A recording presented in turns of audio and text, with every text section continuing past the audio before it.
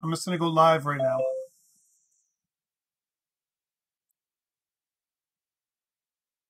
All right, welcome back. We are COMP397 in the winter 2021 semester at Centennial, and it's week 7, part 1 of our broadcast. And let's talk about what we did last week. Last week, we focused on Unity's animation system, specifically with Mixamo. All right, so that's something we talked about last week. And we discussed how to make an animated character and how to apply the animated character's animations to our enemy AI. That was last week. This week, we're moving on to sounds. So we're going to create simple sound effects. And then after we create the simple sound effects, we're going to apply them to the game. So that's what's going to happen this week. I'm also going to fix up that last, if we can add some dust trails, we will. That'll be the thing that I want to do this week. So pretty straightforward. Also, what's due? This lab is due this Saturday at midnight. And then finally, assignment 1, part 3 is due this Sunday. I will be releasing assignment 2, part 1, later on this week.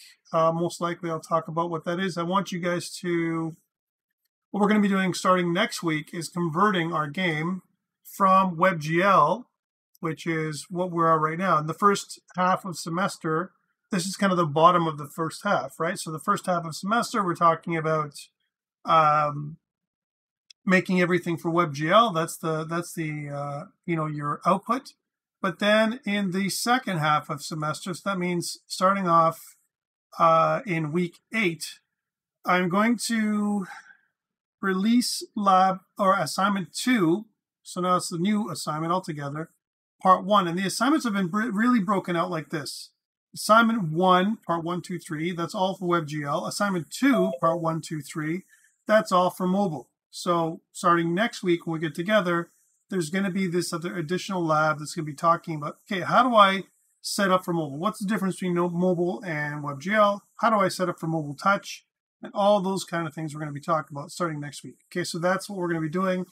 And then we're going to be converting the game that you've made for assignment 1, part 1, 2, 3, into a mobile game in the second half of semester. Finally, as we move for all the parts, one of the things that's different about this second half of semester than the rest is that you're going to have a final presentation that's going to be due. It's going to take all week to do the final presentation. And what I mean by that is you'll be presenting live. You'll be showing off your game and all of its complexity and parts by the end of semester. So more or less what's going to happen is you're going to have more of some part of week 12 and week 13 that you're going to be spending those last 2 weeks presenting. So it's going to be that kind of thing. I'm going to be recording everything, so you're going to have everything you can see for you and for your classmates. So again, that was last week. Let's just get rid of this slide. We don't need that. So that's what we're doing. So starting next week, we're going to start with mobile. That's what that is. And we're here at the bottom of the semester, or the first half of semester. Okay, so let's get moving on this. Let's move on to the next part. So I've set up our Lab 7 starter, which is just Lab 6 final. That's what it is. So let's go there and start it off. It's going to take you to Lab 6A. I'm going to download this code just like you could if you've never done the lab before or somehow, or if you're just starting off, which is what I'm going to show you what to do. Then we're going to start from there, from scratch. And we're going to go from there in a second while this thing downloads.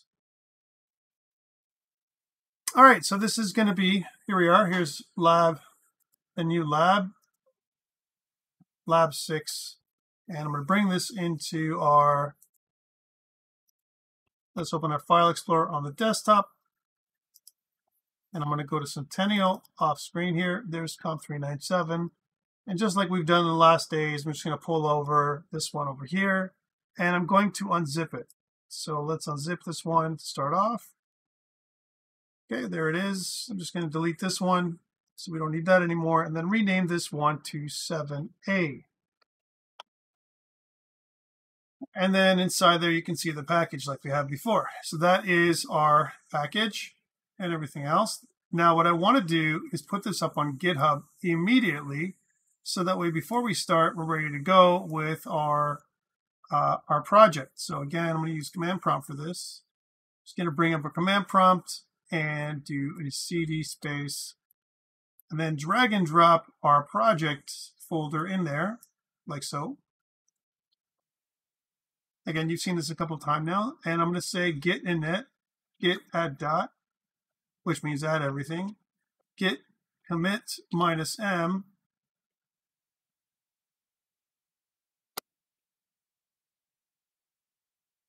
and then that'll be initial commit,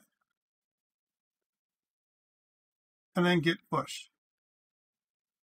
Oh yeah, well, we can't do a git push until we have a place to push it. Let's make a new repository. That'd be okay. Let's make a new repository. So we're going to say that, did we move the right thing over? Pretty sure we did, but you know, we'll know in a second, won't we? All right, so COMP397 and the winter 2021 semester, and it's,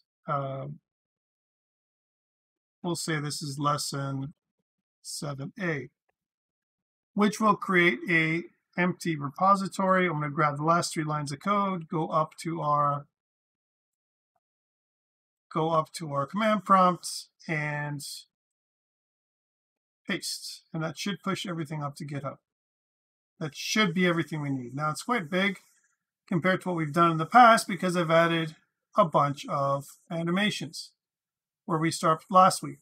Okay, so again, if I refresh now, you'll see that we have assets, packages, project settings, and a bunch of stuff. We also have the wrong command, README file. Let's change that up online. I'm just going to change this to, instead of Simon is here, it's going to say demo project for week 7.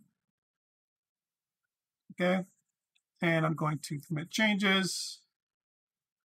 Maybe I should do it again because I messed this one up. Let's do it one more time. I love when this happens. All right, so let's go back to this. Wonderful. And let's make another change. There we go. Sorry. Lesson 7A is what it should say. I'll be okay. Excellent. Now that we're ahead, we need to pull this back down. So I'm just going to go here and do a git pull. And that's going to pull it back. So you see that we have the latest version of the README file. Awesome. Let's add this into our Unity Hub. So just like before, we're going to go to Unity Hub. And I'm going to click on Add. And I'm going to go to our project where we found it on the desktop. And that's under Centennial and under COMP397. And this one, select. And then I'm just going to kick it off. Again, all the things you've seen before, nothing new here. That's Adobe Audition. I'm going to talk about that in a bit. All right, awesome. So we're pushing this together, and you should have everything up and going very shortly. By the way, welcome to those people up on YouTube. Thank you for joining me on YouTube, as well as the people here locally on Zoom. So I've got both groups of people. That's a good thing. And what that does is it gives us a chance to watch any way you like, which is what I wanted you guys to have an option to do. All right, and once this fills in, we will see where we left off from last day, and then we will go from there. So again, whenever you pull a project down from GitHub, a couple of things that are going to change. Notice that there is no scene that's proper. I'm going to go into scenes and double click on main.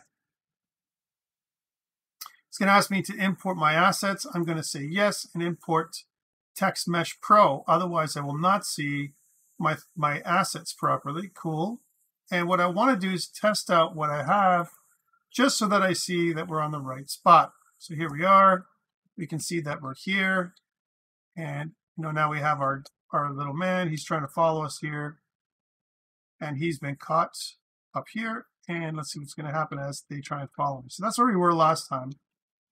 What I want now is for me to do a couple things. These guys are running around trying to get me based on their line of sight. There they are. And it'd be nice if we do a couple of additional things here. So we've got a much larger tile set, right? So we can kind of go where we must. There's a couple of them. I'm going to do a couple things. One, I'm going to turn off the marker again because I don't want to see the markers. Okay. I'm also going to get rid of one of the enemies. I don't need both of them. I just need one. And we're just going to put this enemy here. We got a very simple way of doing line of sight. We talked about this a little bit. So we have a line of sight script for this enemy. But what we're going to do now is just pull this enemy down to the ground. There we go.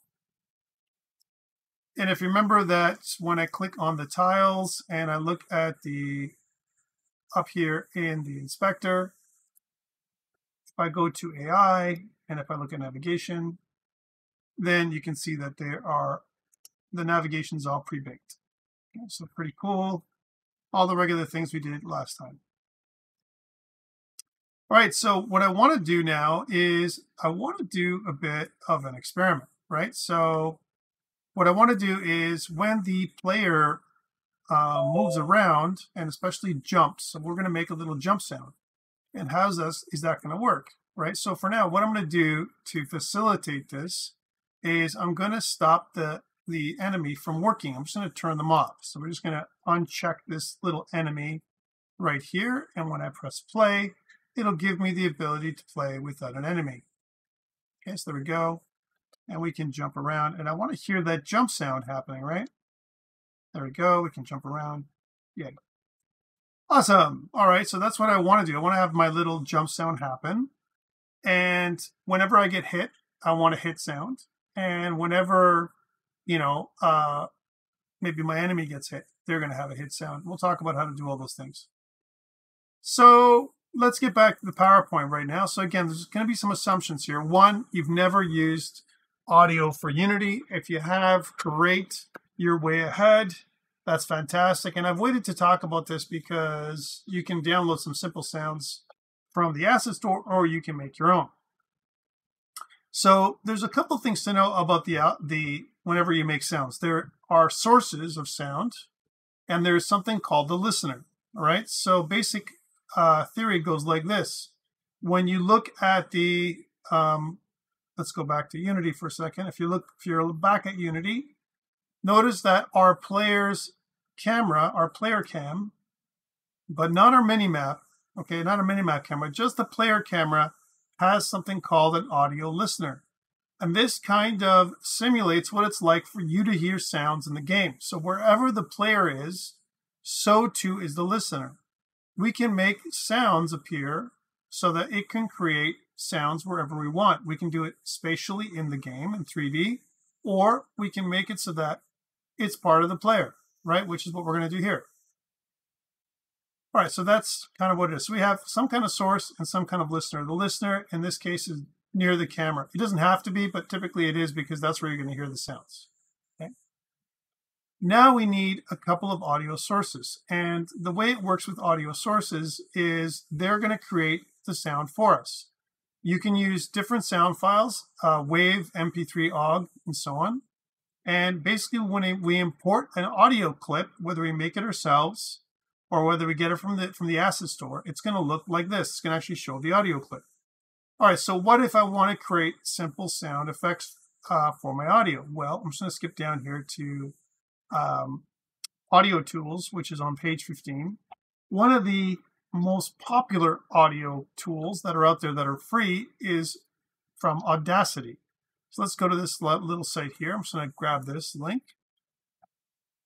And I'm going to go up online to Audacity. Let's talk about what that looks like. Here it is. So it's a free tool you can download it's cross-platform, Windows, Mac, or Linux. You can download it. It's a native tool that's local to your machine. And what you can do is you can create sounds with this thing. Okay, so it doesn't actually generate tones for you necessarily, right? So what it does instead is this sound, this program, and I'm going to bring it up right here. Let's bring up Audacity. It is a sound recording and a sound playback and a sound effects program. Okay, so I can record sounds. I can plug in an actual keyboard, let's say, for example, or some kind of guitar sound or drum or whatever. or a mic, let's say, and I can make sounds from my mic by just recording. So that's what this little program does. And then you can modulate things. For example, let's say I want to record my voice, and I'm just for now, I'm just going to go to I'm going to share sound for you guys so you can hear it. Right? It could be pretty loud, so bear with me as I do that. So I'm going to say something like, let's record. Again, I'm going to grab this link here, and before we get to recording and playing around, I'm going to put this link inside of our lecture area. So I'm going to say, create link, and this is Audacity. It's already in the slides, but I'll make it easy for you guys if you want to check this out. And Audacity, again, is a very simple program, free to use, of course, which is kind of cool. So I like that a lot. Any kind of free stuff is always good. And you get a lot out of Audacity, believe it or not. Let's go back down to week 7. And you should have that link now, Audacity, right? So how does it work? Okay, there's a couple things. The way it works is once we have Audacity up, you can record like, hello, my name is Tom, right? I can stop recording, and then when I play it back, hello, my name is Tom. You can hear it again, right? So pretty simple.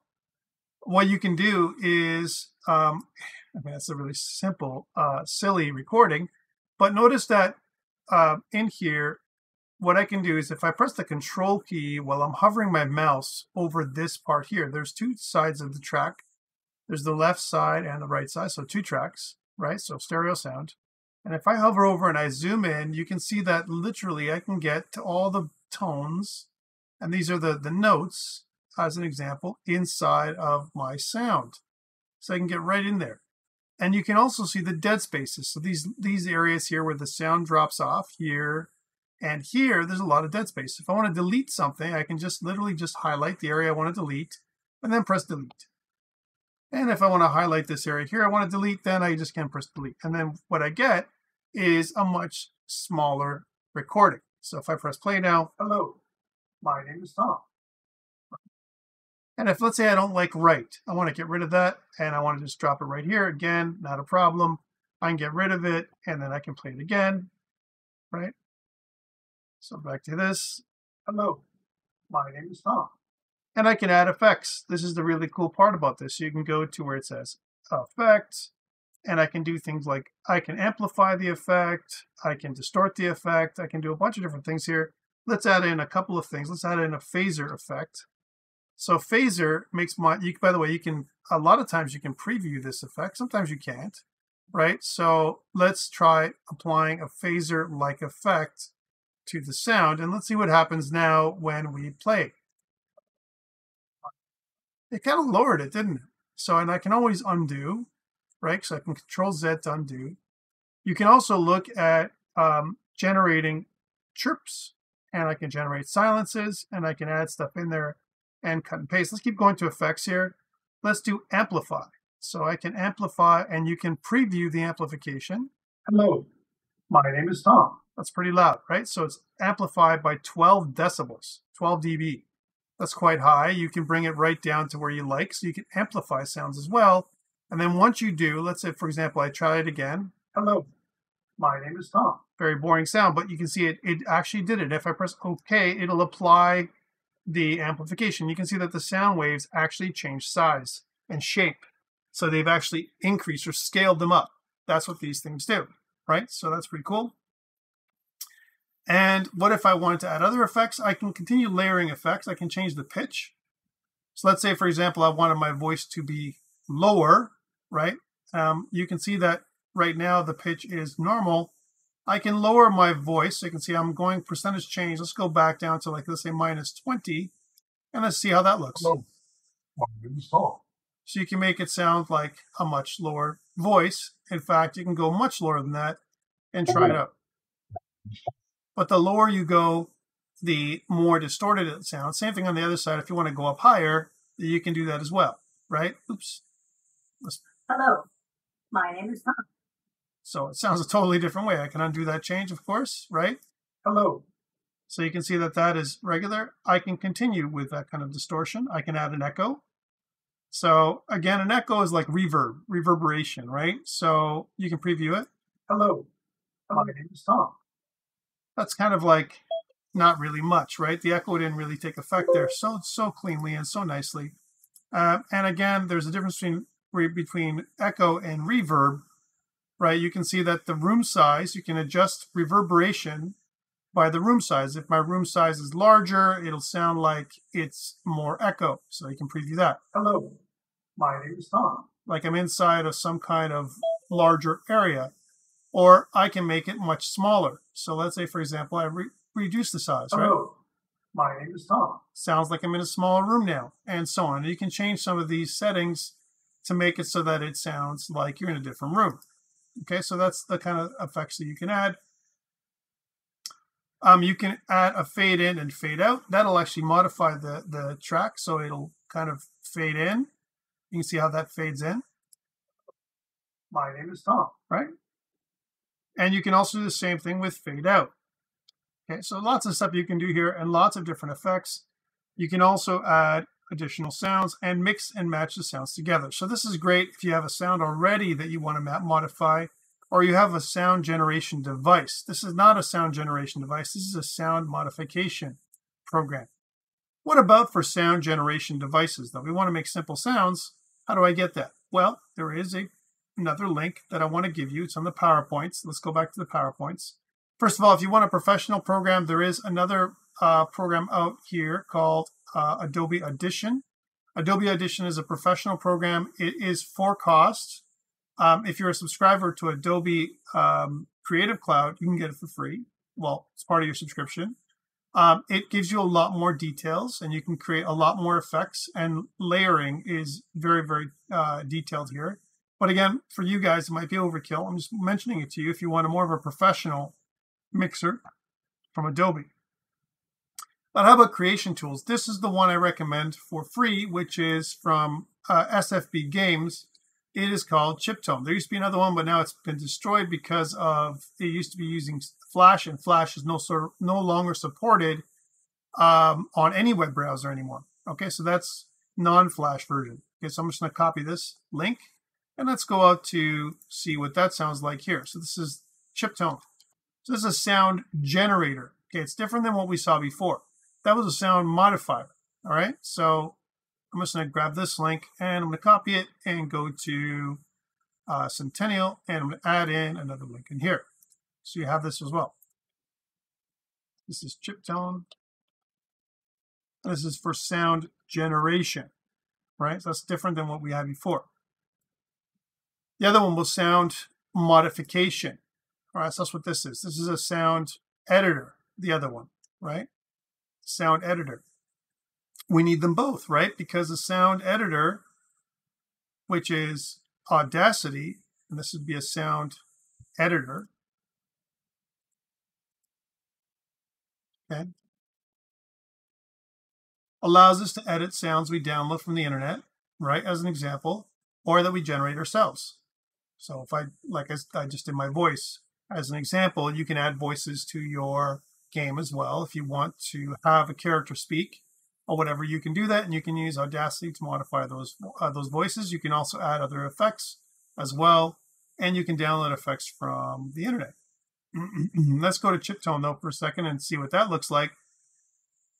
So Chiptone allows you to create some basic sounds, like for example, coin, right? And if you click it again, it'll do another one until you find a sound that you like. And then what you can do with that sound for the coin sound, and you can make your own, by the way. You have your whole piano here that you can use, right? And you can change the type of sound it's making. So for example, I want to make more of a square sound, or I want to make it rounder. I can add vibrato and harmony as well.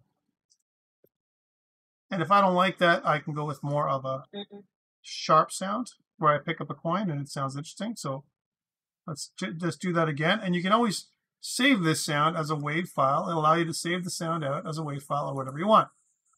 We can also do a boom, right? Or a jump.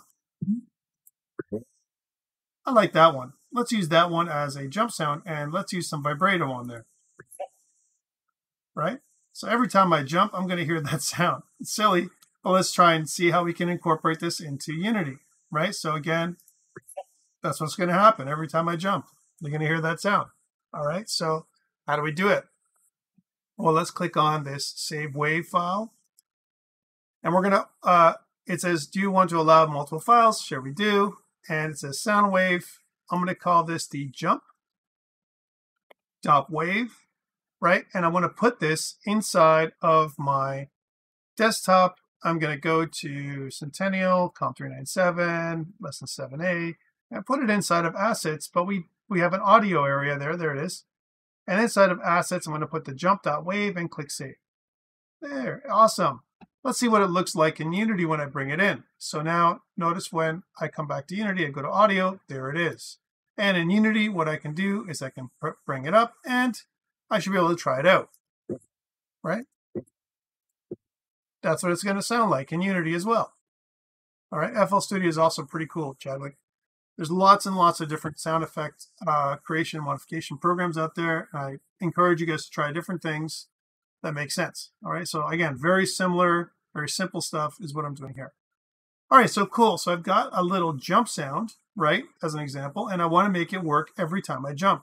Well, we know we have our player controls. So in our player controls, I have a player controller, my player behavior.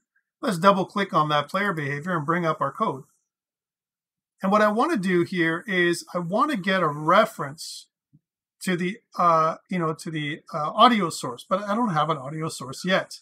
So first, let's just do some preparation. I'm going to go down here under header, and I'm going to say that these are sounds, right? So player sounds, let's say player sounds, and we need some player sounds. I'm going to have two audio sources. So I'm going to say it's a public audio source. One day when my Visual Studio 2019 actually responds because it's trying to figure out what's happening when I'm using ReSharp or C++ for the first time. Now there's going to be two audio sources. The first audio source is going to be the jump sound. We'll call this the jump sound. Okay, and the second audio source is going to be the hit sound, being hit. Audio source, hit sound. Okay, so I've got both jump sound and hit sound. I don't have these audio sources yet. Let's add them to our player. So again, I'm going to go back to here, and under my player, I'm going to add a new object. I'm going to do that inside of my prefab, just because I know it's coming. So I'm going to go to resources, prefabs, and double click on my player. There's my player prefab. And what I want to do is a couple things, right? One thing is I noticed that there's something that's missing from my player prefab that exists in the scene. Let's go back to that scene. So notice in the scene, I have a capsule collider for the player that is a trigger that I'm using for line of sight. So I want to do overrides, and I want to click apply all. I didn't do that last time. Now we can double click on the player prefab, and now we'll have that capsule collider, which I want to move up. Remember, I can't do this moving up stuff or moving around the components when I'm in play mode, but I'm inside of prefab mode, which is what you're seeing here, special mode that we can modify our prefabs kind of in isolation. Okay, that's what they do. And notice I have a couple sounds here, but I don't have any audio sources. Let's add them. So I'll add a new audio source. Okay, so there's a new audio source. There it is. And we're going to move this audio source up. Okay, there's our audio source. And we'll make another one too. We don't have this one yet, but we'll add it. So we'll say down below, we'll go to add component audio source. So two audio sources. And again, there's some problems with what I'm doing. We'll talk about them in a second. So move up. Two audio sources. Notice that there's no name for the audio source or anything like that. But we have an audio clip section here. And if I go to audio, and if I go to my jump, and if I drag and drop it into my audio clip, I now have a connection for my audio source number one. The audio clip is here. I don't want to play on awake. Play on awake means when my player starts in the scene, it's going to play this audio clip for the very first time. I don't want that, so let's uncheck that. And there's also this one I'm going to uncheck. We don't have a hit sound yet. Let's make one in chiptone. So I'm going to go back to our internet site here, chiptone, and I'm going to make a hertz sound. Let's see what this looks like. Okay, that's not great. It's not terrible, but it's not great. Let's try it again. Yeah, that's pretty good. Let's just try that. Oh, it's a little bit deeper. I like that. And we can add in additional things, like whenever we get hit, try some of these other things that you, if you like, and they're pretty good. Let's see what harmony sounds like. Okay, it's not bad. Now, how about, sounds kind of the same. That's kind of like a bubble, right? Instead of a single beat, you get a couple beats. Kind of like that. I think I might keep the tremolo, and then when we play it, it's like a boom. You know, you gotta kind of get hit. But if you only want a single sound, then it's just like a boom, right? All right, so let's try this one. I think I've got my sound. It's not too difficult. Let's just say wave. And just like before, where it says inside my assets audio, I'm going to make a new sound wave that I'm going to call the hit sound. Again, you could call this player hit, especially if you're making many assets for this kind of thing as well. Here it is. Let's go back into Unity and hear that hit sound. Make sure that it's coming through the same way. So, right? Okay, simple sound. Sounds like noise. That's okay. And we want to bring this hit sound into the, again, as an audio source. We're going to go to, we have two now. We have the jump sound, and now we're going to have the hit sound. Here's the hit sound. Just going to drag and drop this into the audio source as well. Make sure you drag and drop it nicely. Also, we don't want playing awake or looping right now. That's all we have. We have our sound. It's at 100% and so on, right? These are our sounds. That's great. And now, how do I make this work? How do I, connect this all? Well, what I want is in code now. So I'm going to save this, go back out to the scene. So here's my scene.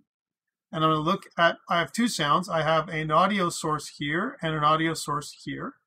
And now what I want to do is find the first audio source, right? And the second audio source. Now, my friends, this is not a great way of organizing audio sources, right? Because I have to either drag and drop, right? So I can do something like this. From right here, I can just go like one of these, right? Drag and drop my jump sound. That's the first one. I could do this. Drag and drop this in there. It's going to make that permanent connection. And that's okay. It's a prefab. And what I want to do is up here where it says overrides, I definitely want to apply all. Awesome. Great. Now what I want to do is if I double click on my player behavior, I've got my jump sound and my hit sound. In order for me to play them, I just need to go jump sound dot play. Okay, so example would be if I'm jumping, I want to play that jump sound. So I can just say jump sounds dot play, and that will play my jump sound every single time I jump. Let's see if that works. So again, going back. And I've got my thing there, and then, right? This kind of sounds funny, but it works, right? And it gives the player feedback, doesn't it? It's a funny bunny sound. All right. But what happens when I get hit? Well, I want to have it so when the enemy hits me, it's going to make that hit sound. That's what I want it to be done, right? So first of all, let's bring the enemy back. Now it's going to be a little trickier. Bringing the enemy back into play. Here's Crypto, right? Our enemy. Let's make Crypto, we'll call him the enemy. There we go. Awesome. Like it. And what I want to do is with our enemy sound, I want the enemy, when it comes close to me, and again, if you notice the enemy behavior, let's go back to that. So we're going to go to enemy behavior. So way down here where it says Crypto behavior, that's the enemy behavior. And remember, I have an idle, a run, and a jump. Cool. I have those three things, okay? I don't have an attack animation. And what I need is an attack animation. So when it's close, it can attack me. I don't have such a thing, right? In my animations right now, what we have, let's take a look at what we have. So under animations, we have the following under crypto. I have a death, I have a hit, right? So I have a hit, being hit, jumping, running, and T-pose. But I do not have any kind of animation for hitting, like an attack. I need that. Let's add an attack to the animations. Remember, as a review of what we did last time, what we're able to do is select any of the animations here and try them out. For example, an idle or a jump, even if it's the other jump, this one, right?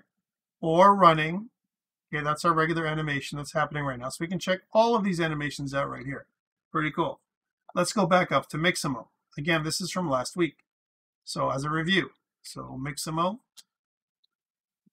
it may ask you to log in again. It may not. If it does, cool. Log in. You should be able to do this nice and easy, just like you did last time. Not now.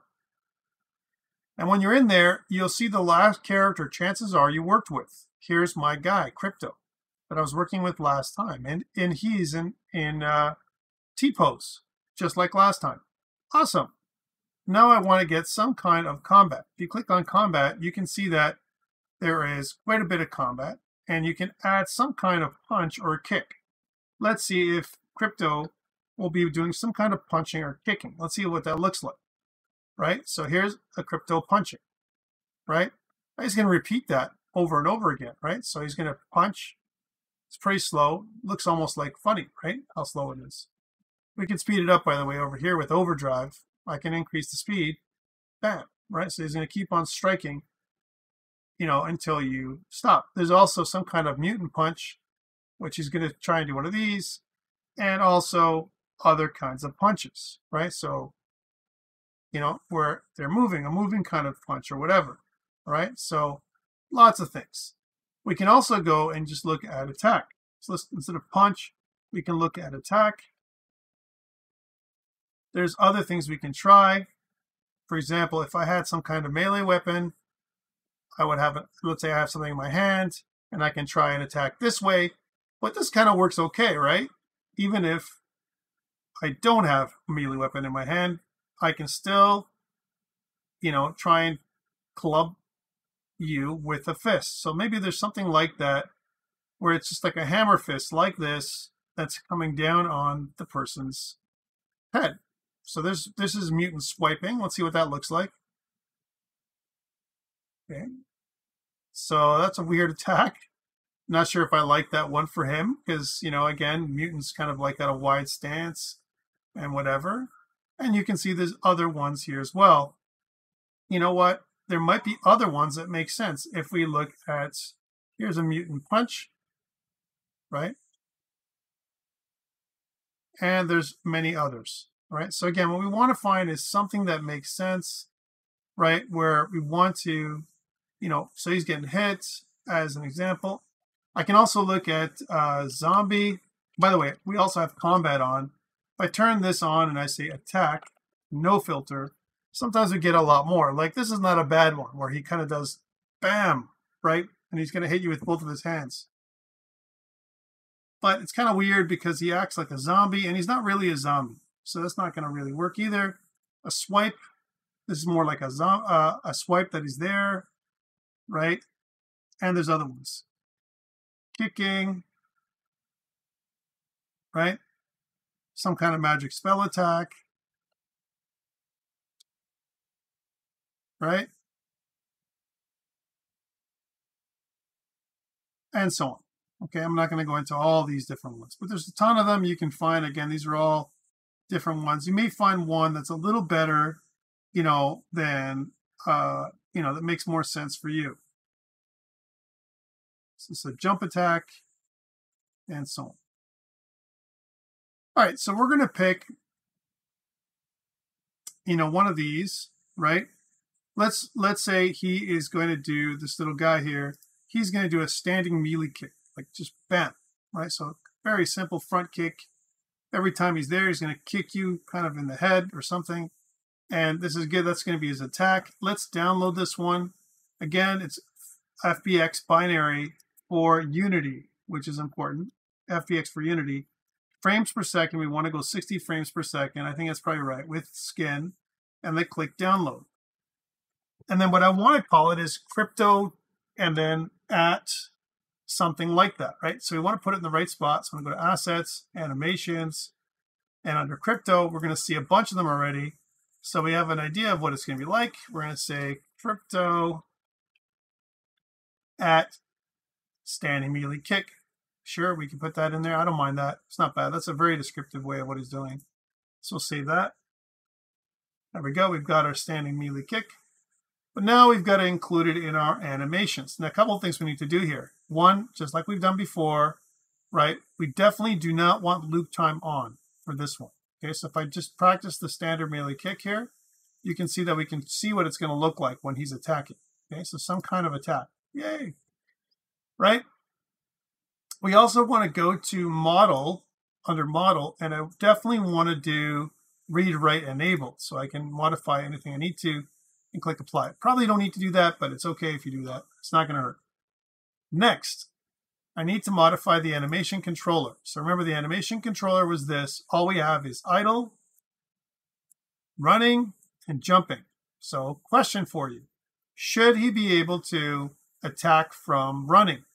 The answer is probably yes. How about from jumping? Maybe, right? But let's make it limited. So they can't attack from a jumping. They can only do it when they're running, when they're landed. All right, so kind of from a running pose, they can attack. They can do that kick, right? And they're going to keep doing that kick until whatever. How do I get the animation in here again? Remember, I got to go into the standing melee kick. I want to go down to where the standing melee kick animation clip is and drag that into the animator. There's my standing melee kick. Now I need some kind of transition from running to the standard melee kick and back to running again. All right, but maybe can I go from kicking to jumping? Probably not, right? So let's just make a transition from here to there and make a transition from here to here. And remember that our parameter is called anim state, which is a numeric parameter. And the way it works is this. 0 is idle, 1 is running, 2 is jumping, maybe 3 is attacking, right? Again, what I want to do is go from running to standing melee kick, and I want to change it from my condition anim state that is equal to 3, okay? And the same thing on the way back, from a standing melee kick back to running, I want to say that it's going to go from 3 back down to 1, because 1 is where it's going to go back to, right? There it is. So I can go from standing melee kick back to running and so on. Remember that we did before from my transition perspective, we want to reduce or remove has exit time. Same thing goes for the other way. So we don't want them to have an exit time to wait for one thing to be finished before they start another animation. Not for this kind of guy, right? And again, from running to standing, what I want to do is reduce the total time. So we're going to reduce it down to like 98%. We're going to move this thing all over here until it lights up, just like this, right? And that's pretty good. Same thing goes with from standing melee kick back to running. So again, we're going to reduce this all the way down to where it says 98%. And we're going to move this over until it is lit up, right there. That's pretty good. That's a pretty good small transition from one thing to the other. Now we have a means of going from one state to the other state, and it looks like our running is the middle state. But this diagram basically shows us that we cannot move from here to here and then to there. Can't go from standing melee kick to jumping. It has to go back to running and then from there. All right? So that's how it works. Cool, cool. Now we have a mechanism for doing it. Let's code it. So again, I'm going to go back to my code now in Unity. And let's go into my player behavior. And actually, what I want to do is I want to go into my enemy behavior. So crypto behavior. There he is. Remember, I have idle, jump, and run. I have idle, jump, run, and kick. Kick will be 3. 0, 1, 2, 3. cool. I have my kick animation. Okay, so cool. This is what I want to do. If I have line of sight and, right, my vector distance is less than 2.5. I already have it in here, but instead of doing an idle, let's not do an idle. Let's do a kick of some kind. So I can say I want him to do a kick, right, if he's within range.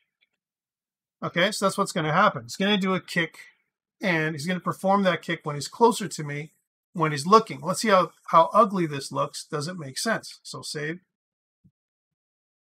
And let's try it out now in the scene. So he's running, and he's closer. He sees me, and okay, well, what the hell happened? Why is it doing that? Right? Well, it doesn't know what to do, right?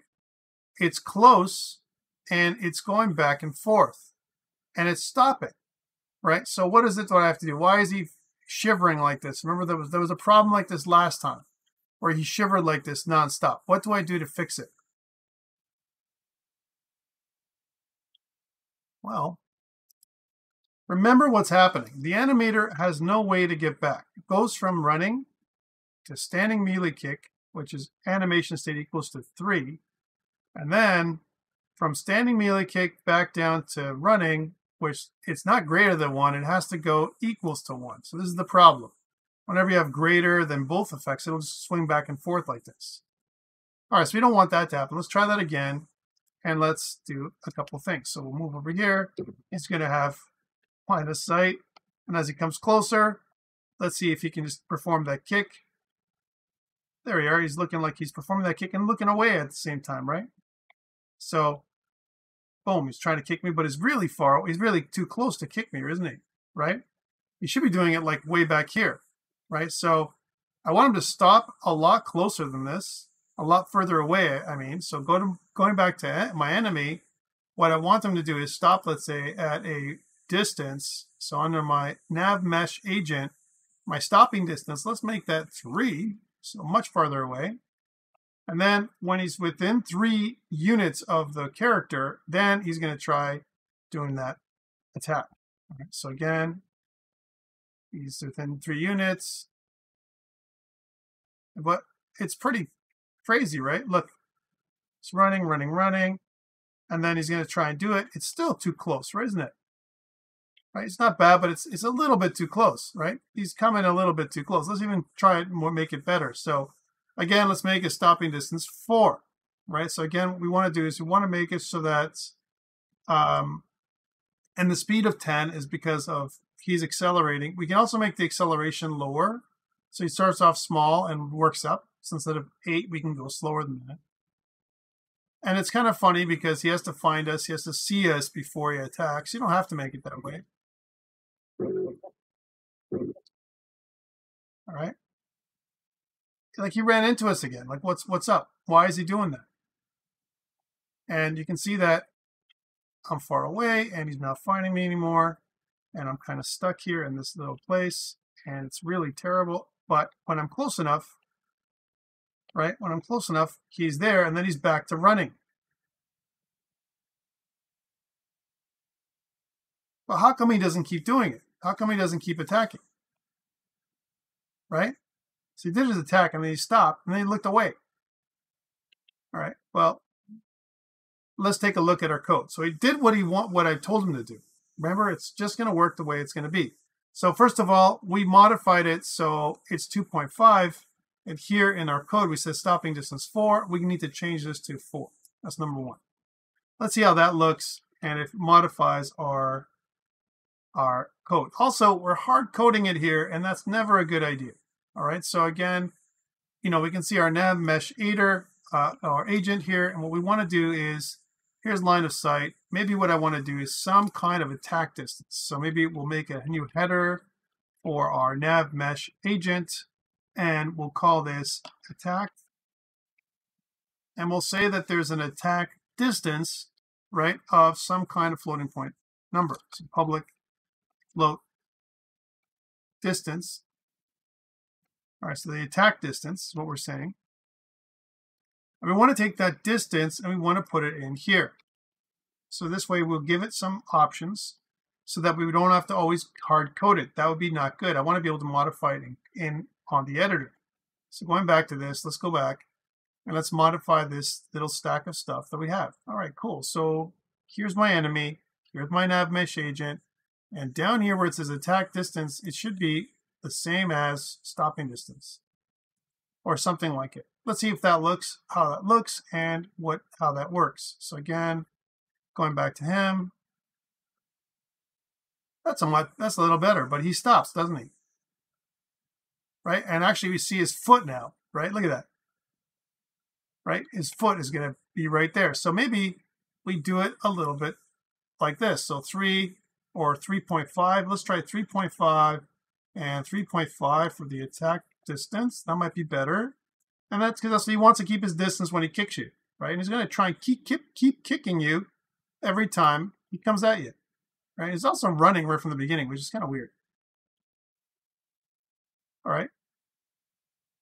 Now he's too close. Now he's too far, right? Now he's right there, and he's not doing anything. It's got to be a minimum of that distance away before he tries it out, right? There we go. Okay, it's not bad. I mean, it's not terribly good, and he doesn't keep attacking. He won't do it over and over again. He's going to just continue to do whatever he's going to do unless you move back again. All right, cool. So that is how it works. But why is that? Well, because it says this. If he has line of sight and the vector distance is less than the distance, then you're going to do the anim state to his kick. But he's already at the kick, right? He's already doing his kick. He's going to change this. And then if he's in the off mesh link state, he's going to do this. Else, he's going to go back to run. And this isn't good, guys. This else is not what we want to do. That's why he starts running at the very beginning, right?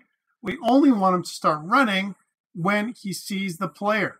So when he has line of sight, then he starts running, all right? So he has line of sight and the distance is less than whatever. Let's try that out. Let's make it so that it happens. So else if has line of sight, right, as an example, as soon as he has line of sight, then, and only then, where he's going to do the run. Okay, so these are the cases. Else, it's going to go back to idle. All right, let's see how that works. Again, this is a bit of a, of a stack. We can also make it so it's some kind of its own switch case, which is like a state machine. Okay, cool. Here's when he does this, right, as an example. So he's got line of sight. As soon as he has a line of sight, then he's going to run, right? But if he's close enough, he's going to do the kick, but it's only going to happen one time. Okay? Only going to happen one time. Why is this only happening one time? Well, because he's never going back and there's no loop time. So it's not like he's going to keep on kicking, right? All right, so let's try this out. So now when we look at the guy, he's not running, he's idle. But as soon as we come in within his reach, he starts running at us and boom, he's kicking us, right? And then he's kicking us again. And he's kind of really coming close. I think he's pretty too close in my opinion, right? He's trying to kick us, right? So maybe again, I would probably modify this to go back to 4. I think 4 is, I'd rather see his foot as an example than, see his knee coming up into mine, right? So let's see how it goes. He's not running right now, coming back in and boom, right? That's pretty good. That's a pretty clear hit. All right. Now what I want to do with this guy is I want it so that if I stay in his distance, right? If I'm still there, right? As long as I'm in his distance. So again, if it's like less than or equal to the distance, right? If I'm less than the distance, always, I want to keep doing that kick. Well, in order for me to do that, I need to add loop time, right? So I'm going to keep looping until something changes. All right. Well, that means he's going to keep doing that attack if that's what I want. So how do we change that? Well, remember that in our animations under crypto, under our standing melee attack, under the standing melee attack clip, you can see that loop time is off. Notice that that's off, okay? And what I want to do instead is I want to scroll down to where it says loop time inside of the animation tab.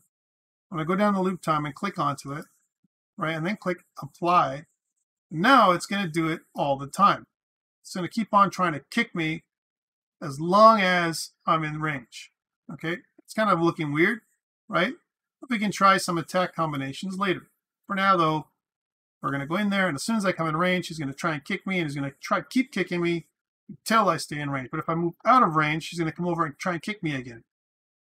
And he's going to try, and it looks kind of weird, right? And sometimes he'll stop, right? Even if I'm way over here, right? Because I'm in range, he'll try and kick me over and over again, even though if I'm slightly out of range. See, that's like too far now, right?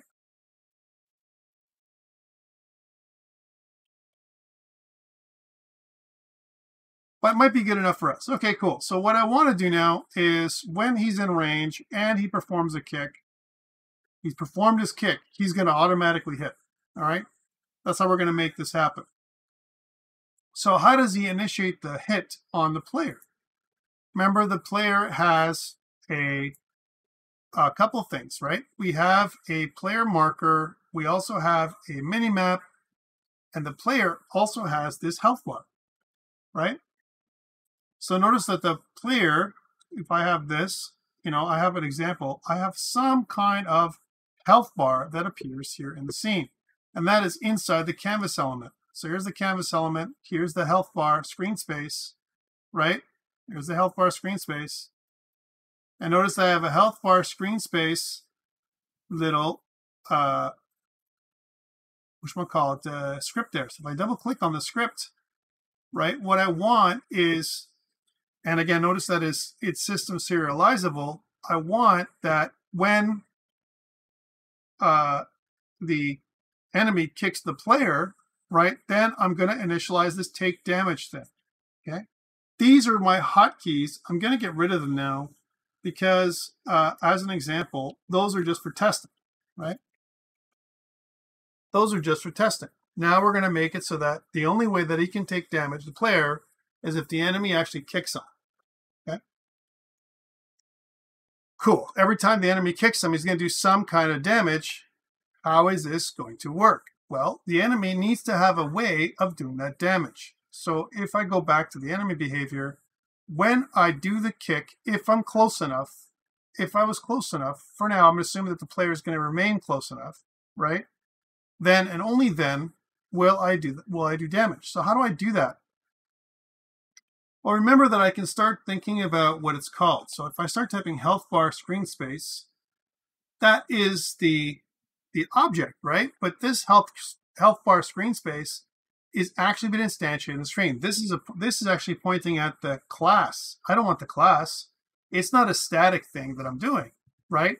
I need to have my health bar screen space for my character. So again, back up here where it says attack, I want to make a new public, and I want to make it so that I can connect an object with my health bar screen space in there. So health bar screen space controller, right? And it's going to be the player health. Okay, player health. So I'm going to say player health dot take damage. Right? That's how it's going to be. Or you can also call it player health take damage. But anyways, let's see how that works. So what I need to do to get that connection, right? For now, I can do a couple things. I could drag and drop the canvas into the enemy, right? But remember, if my enemy is a prefab, then if I drag another one in there, it won't have a connection. So I could do it for the first time, but it's better that it finds the object, the canvas, that has a type screen space. There's only going to be one. All right, cool. So that means in here, under the start, I can say player health. Wow. player health, which is the health bar screen space controller, right, is going to be, I'm going to find object of type in the scene. That's what this find does. Health bar screen space controller. So I'm going to find it automatically for me. Instead of me finding it by hand, it's going to find it by itself. Cool. Then what I want to say is player health. When I'm in range, I want to do that damage. Player health dot, and I want to take damage, some kind of damage. Let's suppose I do 20 damage every single time I kick and 10 damage when I punch. Okay, let's see if that happens. So I'm here. Cool. Excellent.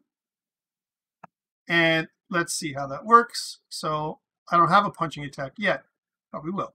So move closer, and I go over here, and bam! Wait, what? What did it do? Health bar screen space. What? It got the wrong thing. It's not damaging me. It's damaging this guy somehow. What happened? What did I do? Well, remember that this guy has the enemy itself. The enemy has also a health bar world space. Health bar world space uses the health bar screen space. The health bar screen space value, right? It has its own health bar world space, and the health bar screen space use the same code, right? There's the same code, right? Because the health bar screen space is inside the health bar world space controller, right? And it finds its own world space, but oh man, it found the wrong one. It's going to do it every time, right? And I don't want that to happen. So now we have a bit of a conundrum, right? I have the health bar screen space controller, right? That's for me. But the health bar screen space controller is inside the health bar world space controller, right? That's what I have.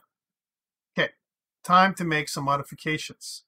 So the health bar world space controller is the one that's going to have its code.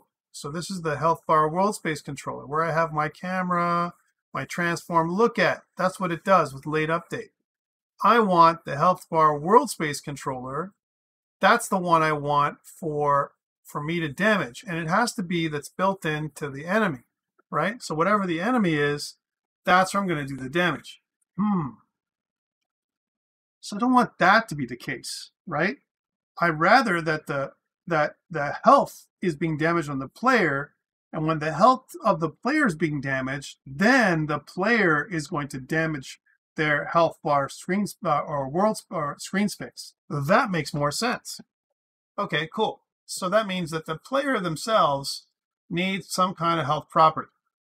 So I've got movement, ground detection, mini-map, player sounds, and some kind of abilities or properties. So we'll say, you know, kind of header, we'll say player abilities, right? And we'll call this a public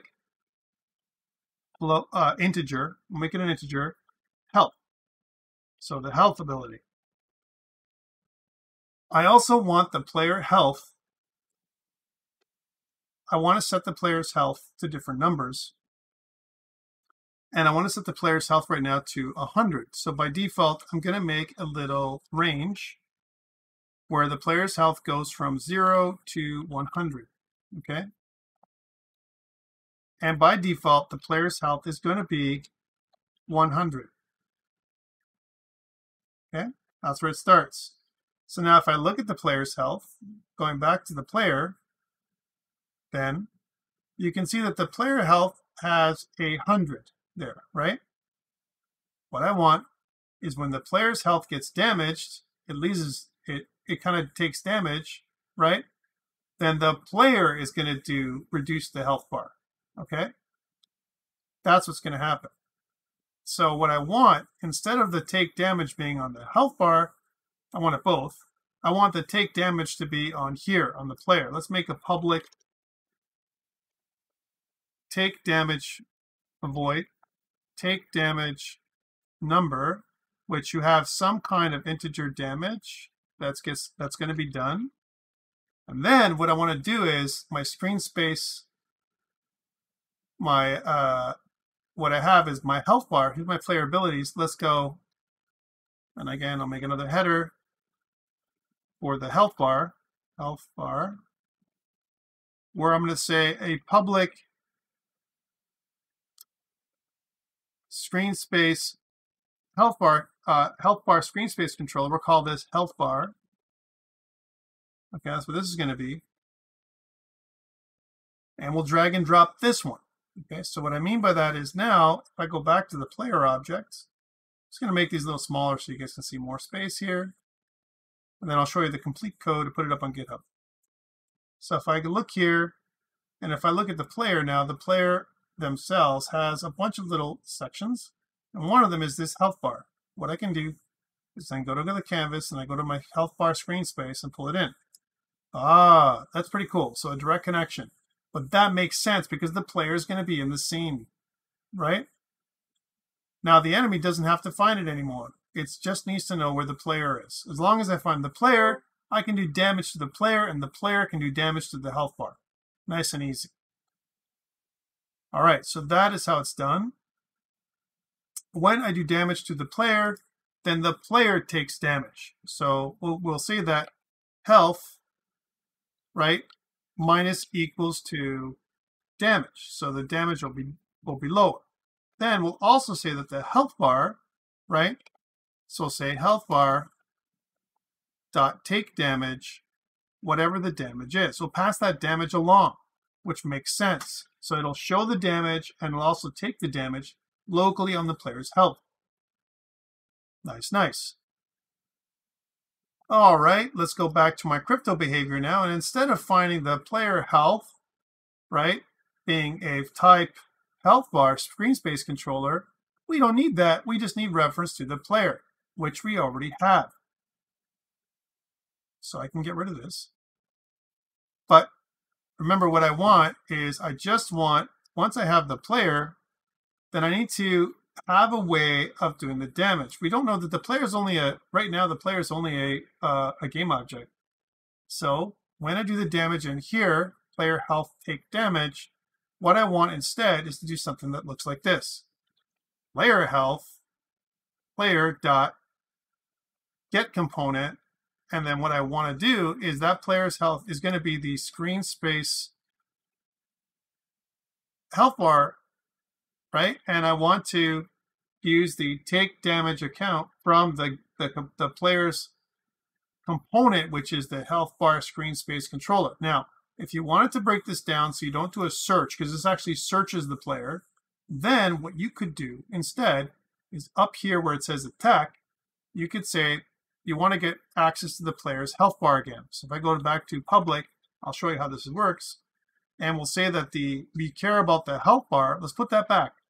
Screen space health bar controller. We'll call this player's health bar, player health bar, or player health. And actually what we want instead of this is the player controller. That's what we want, not the, because there is a player behavior. That's what we want.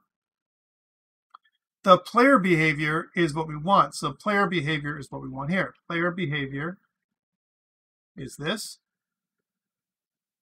Now, there's only going to be one player. This makes sense for this to be found. So we can say that player behavior is equal to find object of type. If you want to do that one time, player behavior. So we find the object. So it's the same object. This is just the game object. This is the actual player behavior itself. We probably don't need both. And then what I can probably do is in here, I can just say player behavior dot take damage. And that will do the damage. Let's see if that works now better than it did before. All right, and maybe there's more issues. We'll find out in a second. And if we don't have issues, we'll put this up on GitHub. So he's traveling over here. He gets sighted and, oh, whoa, hey, ho, whoa. And he's going to keep taking damage every single time he gets kicked and he's taking damage continuously every single time. And it's going like really low. So what happened? How come it went from like 100 all the way down to 0? Well, remember what's happening is it's not doing damage for every time he does the kick. No. He's taking damage, right, every frame. That's what's happening now. So that take damage stuff is not happening every time he's doing the animation. Oh, no, right? So how do I modify it now so that it takes damage, but it takes damage only every time he does the animation, right? Well, there's a couple things. We could create a counter for this, right? So we could say something like, well, we want to count, and every time, he's doing the animation, he does that. What's another way of doing it? Is there somewhere else, another way to generate this thing? Because, really the animator, right? Let's take a look at this for a second. What else do we have in the animator that can help us? So we have animator dot. Okay, we have our body position, our rotation, our culling mode, our delta position, our fire events, has bound playables, is human, yeah. And we want to do a target position and a velocity and a bunch of other stuff. But is there anything in here, right? We can get behaviors, get floats, and get integer. Okay, so we know that it's happening. So can I set integer here? I know that it's timing, but when do I know that the animation is complete, right? Because it's playing the animation, right? It's playing the animation. So how do I know? I got setters here, and I got start playback, start recording, I stop playback, and I got an update, right? Well, is there a way of knowing that the animation stopped or the animation's over, and only then? Now, so again, a couple ways we can time it. So you can say that I want to do the damage, but I want to do the damage in a coroutine, right? So it's going to do its kick, and it's going to do its damage, and we're going to wait X number of seconds. So what is a coroutine? A coroutine happens when we want something to happen, and we want to make a timer, and we want to wait X number of seconds, and it's going to be an interval of repeated kind of a repetition that's going to happen every single time. It's going to finish, and once it's finished, then it's going to do the damage, and it's going to keep doing the damage on every specific interval. I could also make a hand timer here, where I can kind of on update, I can time delta time, and when it finishes, I can also count frames. There's a bunch of ways to do the same things, but a coroutine is just that much simpler. And if you want to look and see what coroutines are, let's take a look at Unity. Coroutine. All right, so if you look at the coroutine, what a coroutine is almost like an asynchronous, concurrent little behavior that happens. We're talking about concurrency, something that happens at the same time as everything else. And the way it works is this: the coroutine has to be of type I enumerator. Okay, that's one of the requirements for the coroutine. We can call the coroutine, right, by using the start coroutine method. Start coroutine and the name of the coroutine, whatever the coroutine is called. So it has to be returning I enumerator type. And then we can say yield return new wait 4 seconds and whatever the wait time is. Let's program that in. So I'm going to make a brand new coroutine down here in the player in the crypto behavior. So the only time it's going to do damage is when it's finished doing some kind of time. So after a certain time. So let's do that. So again, it's going to return, we're going to make it private. We're going to make it of type I enumerator. That's the type it needs to be from a return type. Then the name of the coroutine. So for a second, we'll call this do kick damage. Okay, that's the name of the coroutine. And then what we want to do is, just like we say here, yield return new wait 4 seconds. So yield return, if I can spell yield properly, a new wait 4 seconds objects. Wait 4 seconds.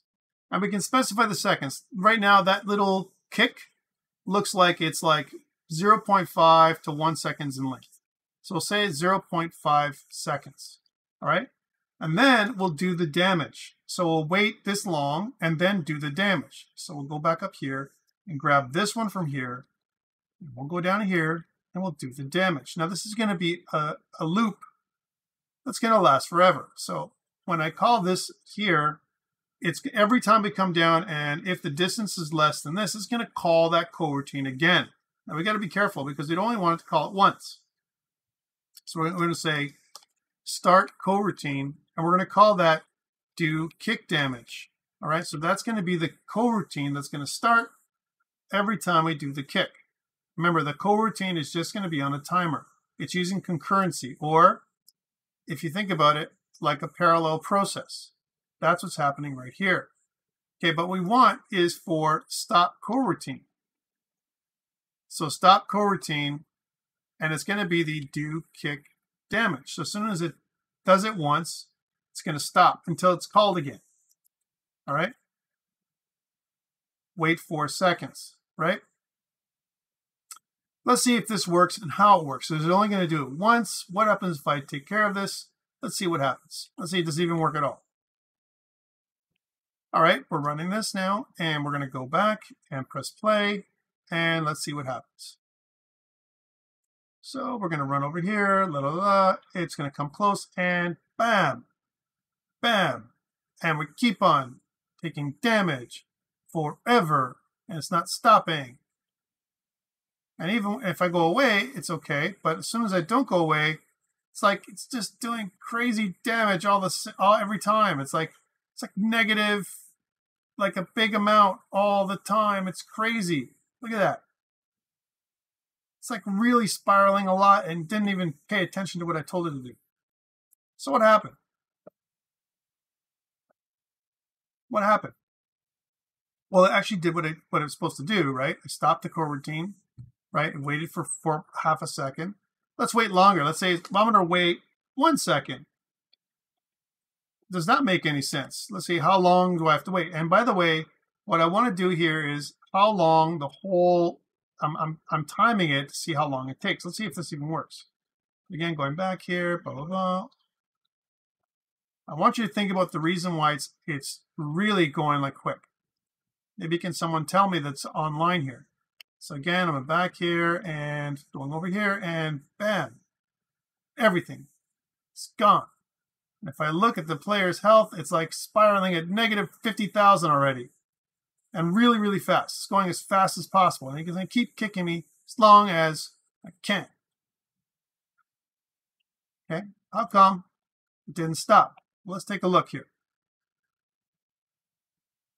So going back to our code, what did we tell it to do? We said on update. On update. If this is true and I'm less than the distance, right? Then and only then am I going to do a kick. When I do the kick, it's going to go to this routine, right? As an example, wait for a second. Let's wait for like 5 seconds before it does this thing. See what happens then. All right, let's say 5 seconds, like something that's really long. And let's see if that works. And let's see what the difference is between like 1 second and 5 seconds. Does it even do anything? Okay.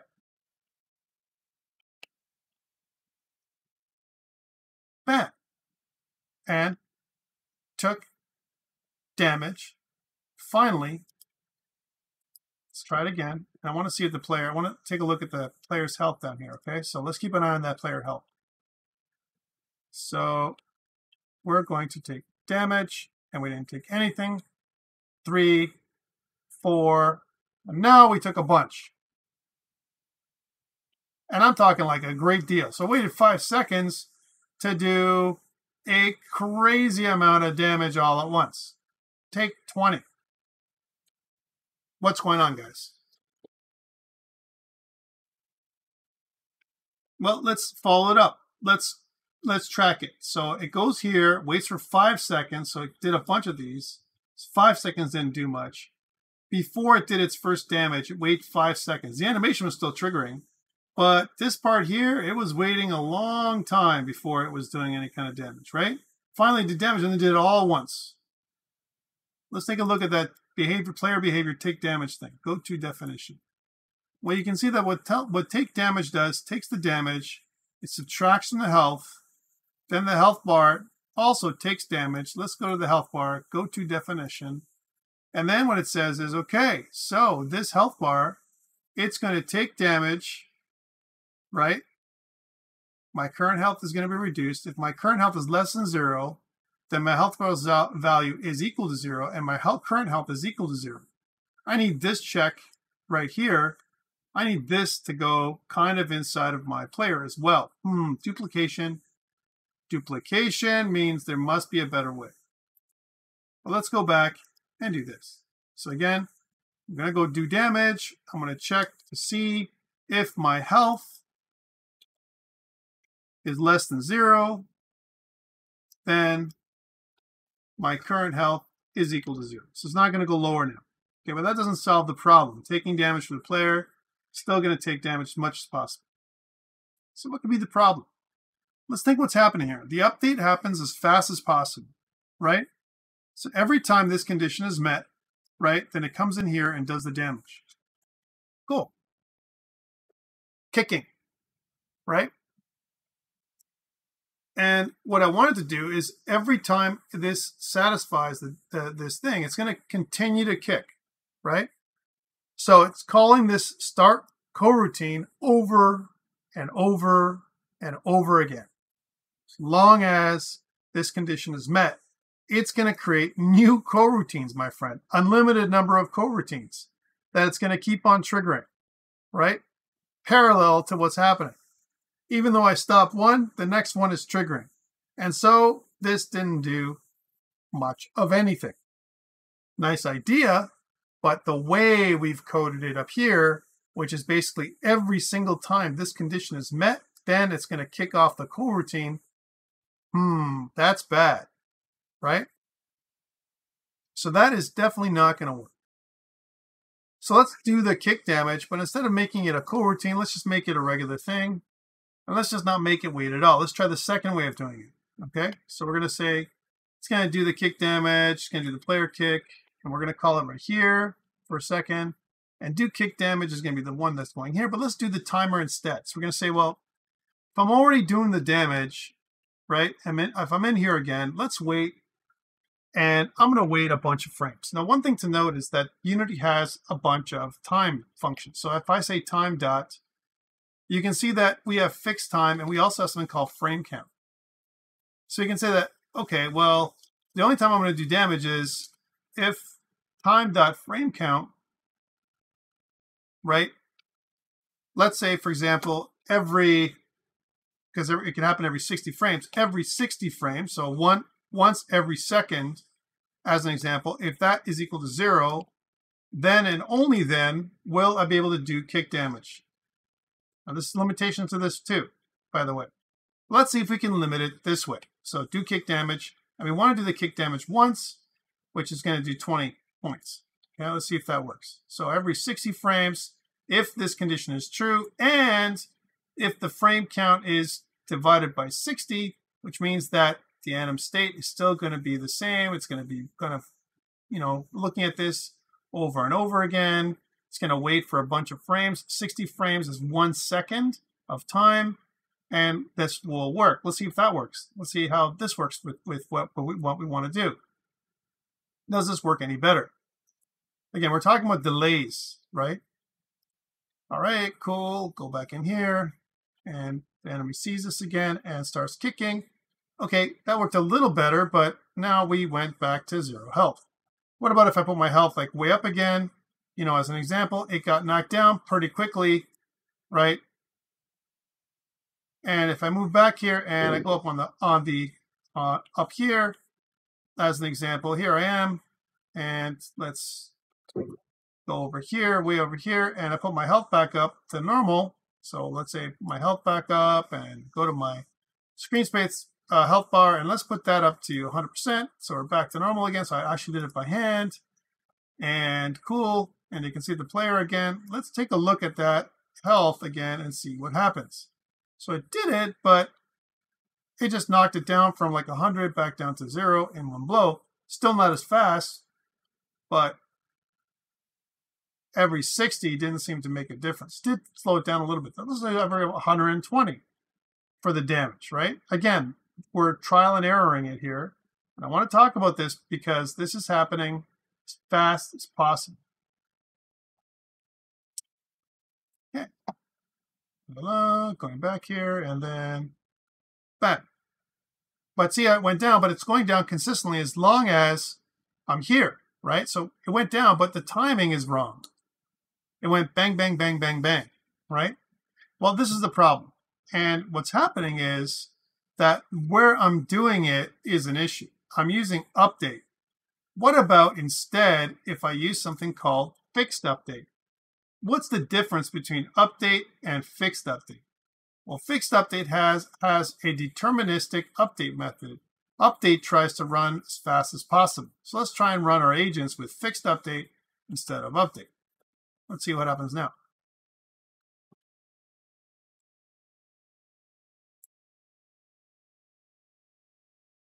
Okay, so our agent goes over, he's idle, he comes over and bam, and bam.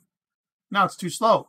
But this is what we were hoping that we were going to get, right? So he's going to go down a little bit slower at a time. So now let's go back to that 60 seconds mark.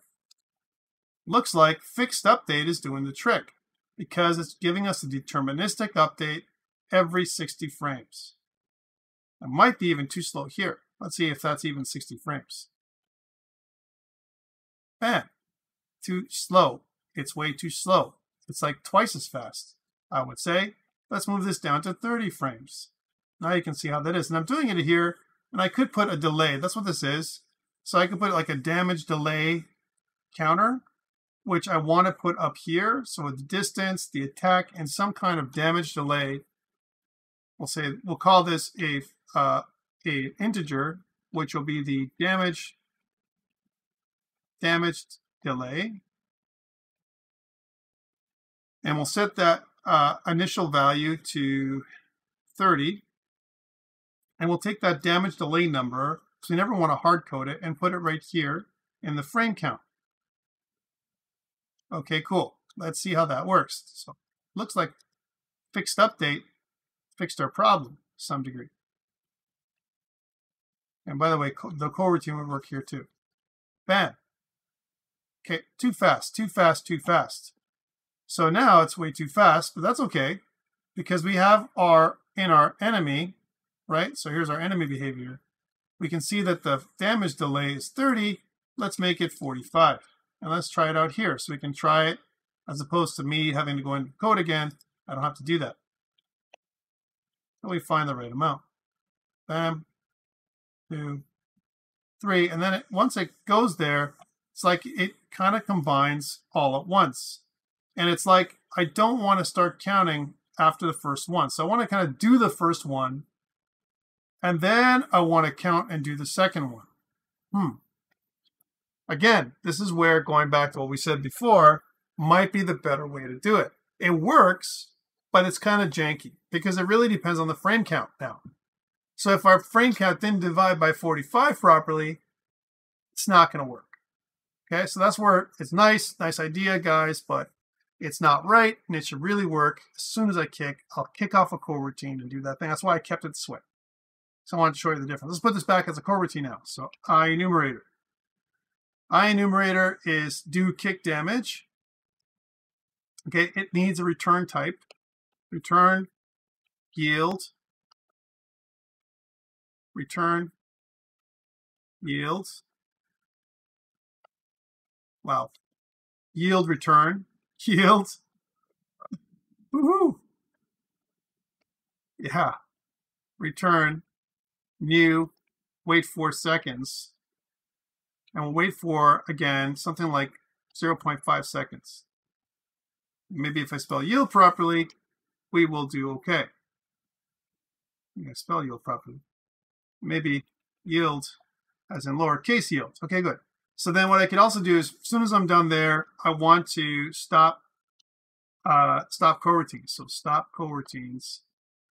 And I want to call this again do kick.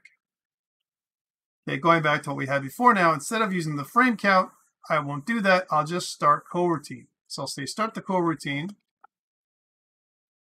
right? It's going to wait half a second. and then it's going to start kicking.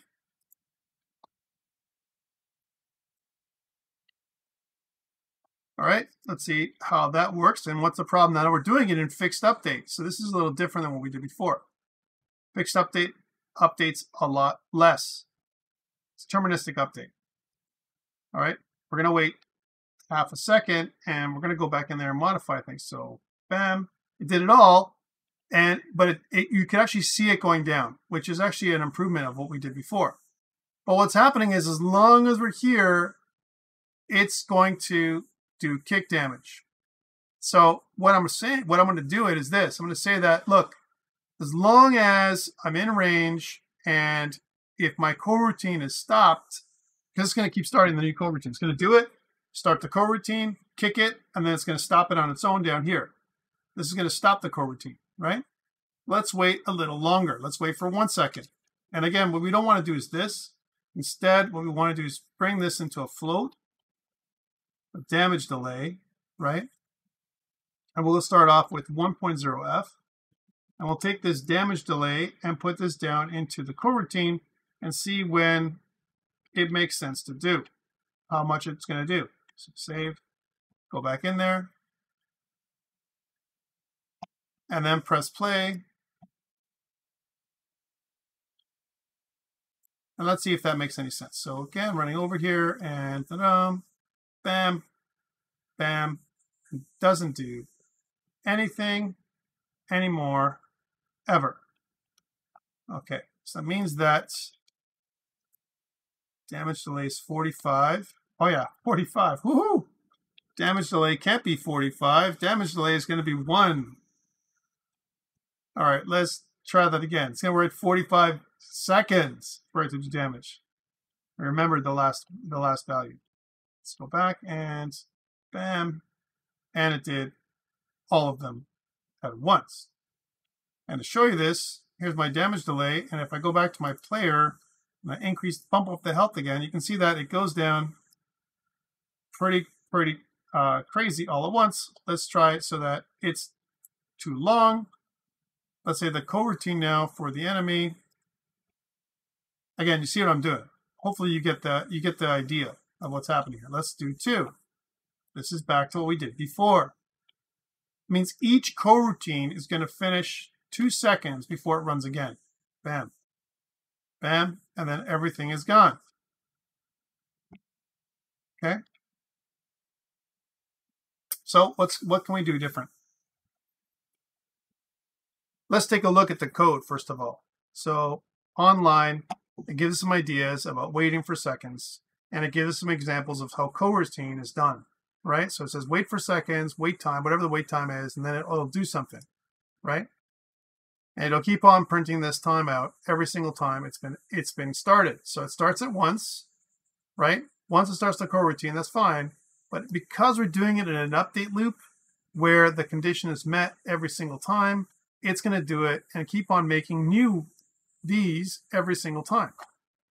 So what we need to do is, right, I want to stop the coroutine. I want to wait my damage delay, do my damage, stop the coroutine, and then what I'm going to say is, right, again, we can use both my damage delay, but I want to say, well, what if we're already in our, our distance? Maybe what we want to do is push the enemy back, push the hero back. So when you get hit, we're going to experience some knockback. This will take care of some of this issue.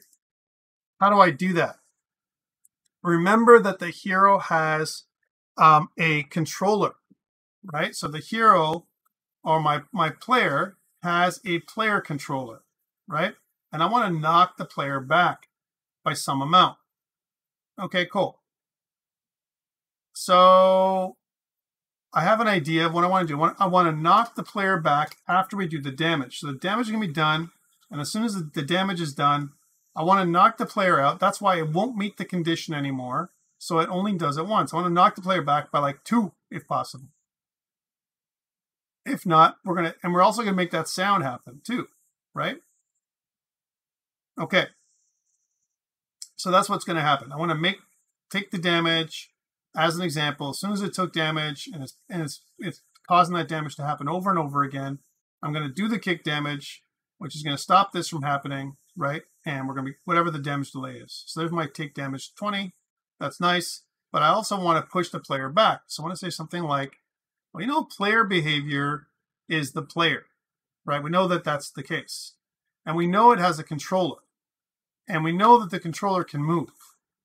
So I can move some kind of motion, right, away from this object, right? Notice that I can do a bunch of things to the player controller, right? Remember we did this last time. I have move, but I also have a simple move, right, which returns the Boolean, and a move that does a collision flag, so some kind of movement. And just like we did before with the player behavior, I use the move, right, to move my object, some kind of maximum speed multiplied by time.delta time, right? Here, what I want to do is some number. So it's going to be a vector 3, as an example, times time.delta time, all right? And it's going to be in the opposite direction of the enemy. So the enemy is going to do the damage. So we have to make sure that the enemy's damage, or the vector, is going to be in the enemy's best favor. So I want to do the enemy the controller, and I want to do a move, but I want to pass in a vector 3 forward multiplied by some amount, let's suppose. And we're going to say knockback distance. So remember, we want to go beyond distance. So I want to knock them back beyond this times distance. All right. Let's see if this works. So vector 3 forward, whatever the position is of my player, times vector 3 forward, and then let's see if that makes any sense. Or if that's not even enough. Okay, so blah, blah, and what happens with the player? Maybe I'm doing it wrong. Maybe I got to add my current position plus vector 3 forward. We'll find that in a second. So, okay, we're here, and let's see, enemy, hey, enemy, let's see if you can get me. Okay, so he's here, and boom, and he didn't knock me back.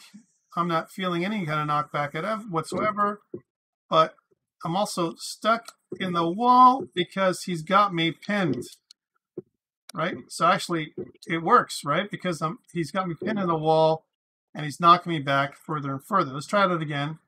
And this time we'll just go here and we'll go way over on the other side as opposed to close up. And we'll go this way.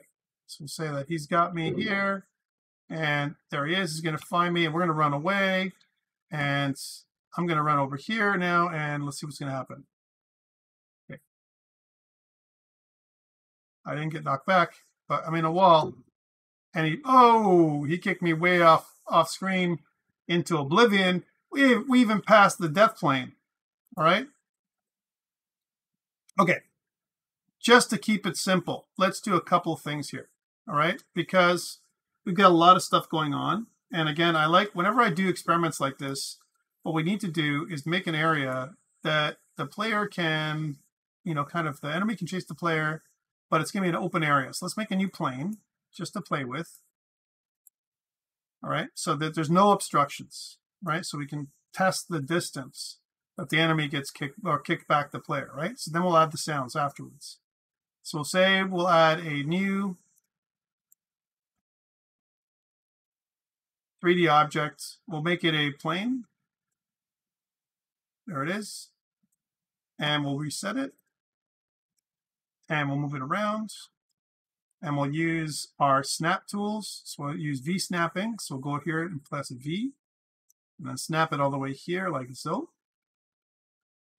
And let's make sure that it is pretty close. Looks like we're good on that side. Let's make it so that it's 0 on the Y, minus 13 and minus 16. That's fine. And what I want to do is I want to take this, and we're just going to use this tool here to pull it across. So make sure the plane is something like that, big. There we go. Really big. And what I'm going to do is I'm going to start my player. Well, I'll move in there, all right? But I need to bake a mesh there because otherwise the enemy won't know how to go in there. So we'll go make it so it's navigation static. and we'll go to bake and bake. So we'll make a navigation mesh, and there's off mesh links so the enemy knows how to get there, and we can travel on this plane. We also have to mark the plane because this plane is really like a ground. So we're going to mark this plane as a type of ground. We should mark it, because if we don't, then bad things will happen. Then the player won't know how to ground himself and move. So now the player can run onto the plane, and the enemy can see him, but now we can see what happens when the enemy sees the player. There's no blocks. Boom. And then it's a bit of a delay, and the player got kicked to oblivion again. All right? One more time. And then tell me what's happening now, guys. Remember what's happening. So again, running over here, and way over here, this guy starts running at me. He's going to find the shortest path. He gets to me, and then he waits, and then I'm over here, and he keeps on kicking me, and he's not close enough, but and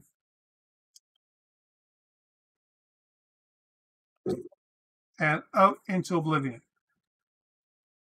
So it did work, but it worked too well, right? So that's what happened. So let's go back to the enemy and make some adjustments. Again, we're introducing a new thing, a new mechanic, but it's okay. So damage delay is 2. Let's make damage delay 1. Let's make the stopping distance 4. And we're saying we're going to knock back the player 4 units. That's what we want to do in the direction of wherever this thing is kicking, right? All right. But it's going to keep adding. Remember, what the coroutine does is it keeps on adding damage and adding distance for every coroutine. Every time I'm in there, it's going to keep adding distance to the player. So, boom, kick me, and then if it hits me again, it's going to kick me back into this little corner. And if I go over here and it kicks me again,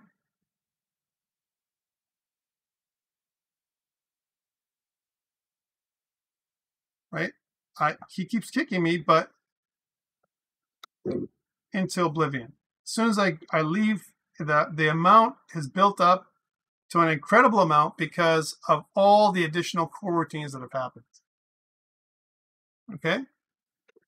So fixes. Let's talk about fixes, because we have the idea of what we want, but now the coroutine is happening asynchronously, and it's happening again and again every single time I kick. Well, let's talk about it. 1, the kick should only happen 1 time. So we're going to do the damage, but the damage is only going to happen once. All right? So if I'm already in distance, it's not going to allow me to do the distance again. Let's add a Boolean.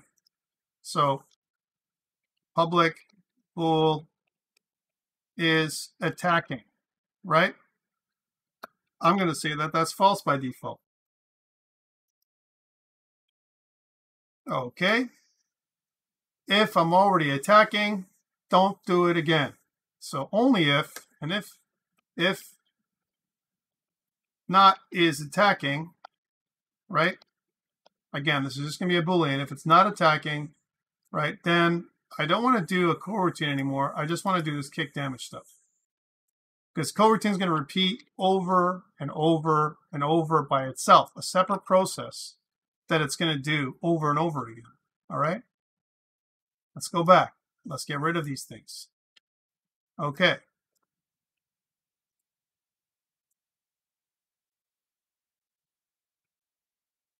Back to normal. Okay, so this is going to do the coroutine. It's not going to do a coroutine. It's going to do the kick, but it's going to do it if it's not attacking. So if it's not attacking, it's going to do it.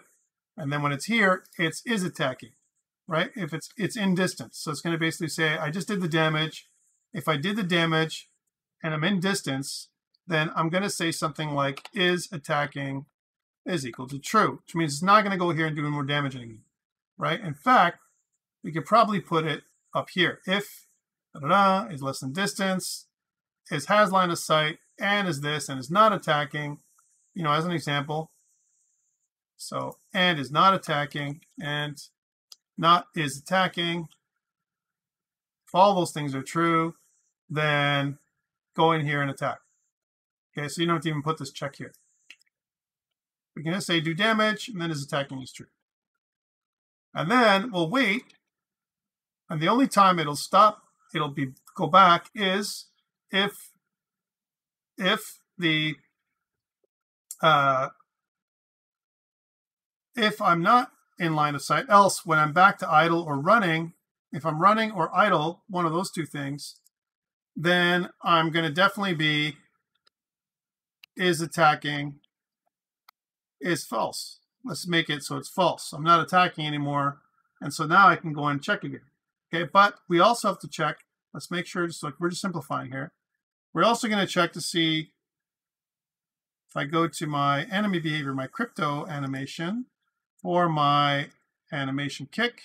I'm going to go back to my animations up here, and I don't want loop time anymore. I'm just going to do it once. Back to that. All I'm doing is trimming so I can troubleshoot. What's the problem? What's the problem? What's the problem? Right? All right. Let's see how this works. So again, I'm going to go back.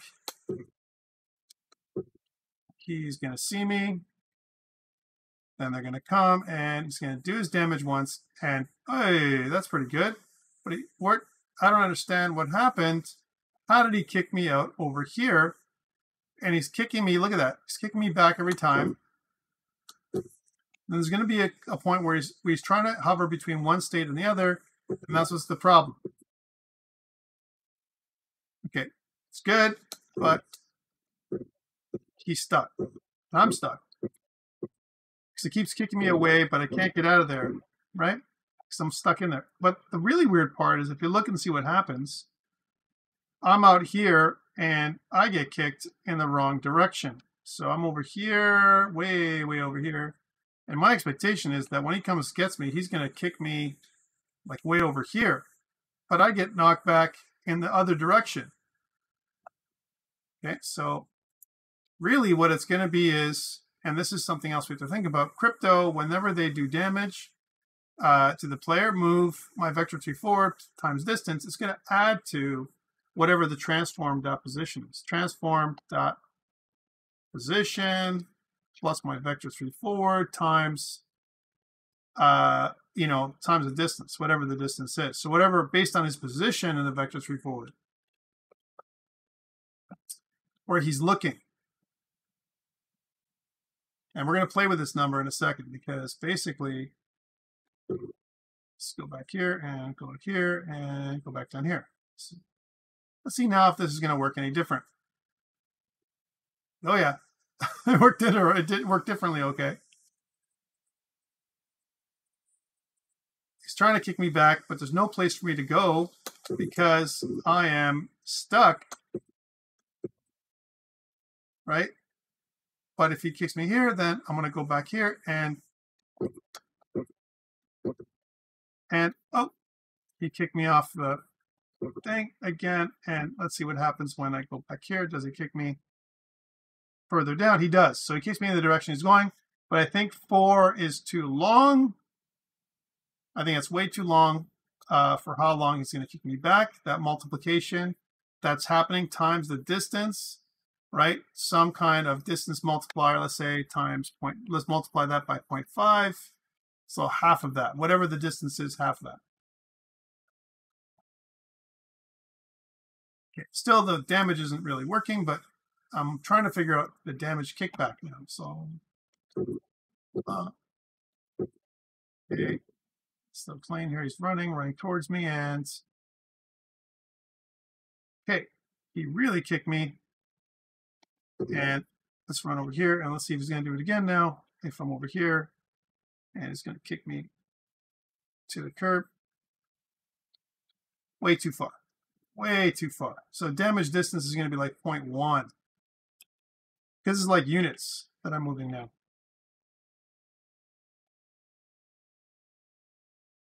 So it's just too much. But the idea is valid. The idea is like it's kind of, we've prototyped it nicely. All right, so, all right, and I'll take a look at the health now. So he's going to move back. So he hit once, it's off, and he landed, but he only took 20 damage. So that's kind of how it works. we just got to really reduce the distance because it's 0, like something that's like really small. Some value multiplied by, you know, a small number.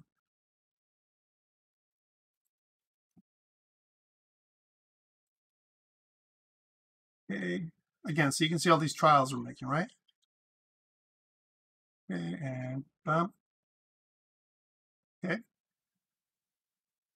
See how this works now. If he's going to find me, he's going to find the shortest path, and I'm in here, and he took me down, but still too much. I'm not doing anything. I'm just seeing what he's going to do. So this is obviously faulty. Let's go back to this code. So instead of, okay, distance, we're not going to do that. We're going to say some kind of kick force, or whatever you want to call it. Let's call it a kick force, public float. We'll call it kick force, right? And we'll set it to some value, which is going to be something really small, right? Like really, really small. Like, for example, 0.001. All right, something really small. And it's going to take that and multiply it by that kick force. So I'm going to start off with something really small, and then we'll work up from there.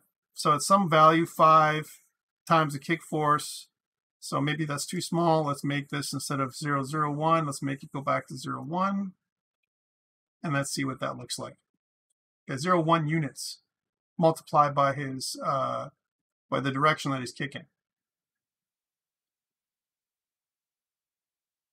Okay, going back to here, he's found us, and too far. Okay, let's go back to this. Sorry, just want to go to the enemy again. Let's try a different value. Let's try like 0.001. And let's see what that looks like. Again, I'm going to keep on dropping the values until we'll find the right number. Because it is a number there. Yeah, so we're going there. 0.001 is the kick force, too much. Let's drop that to 0.0001 kick force.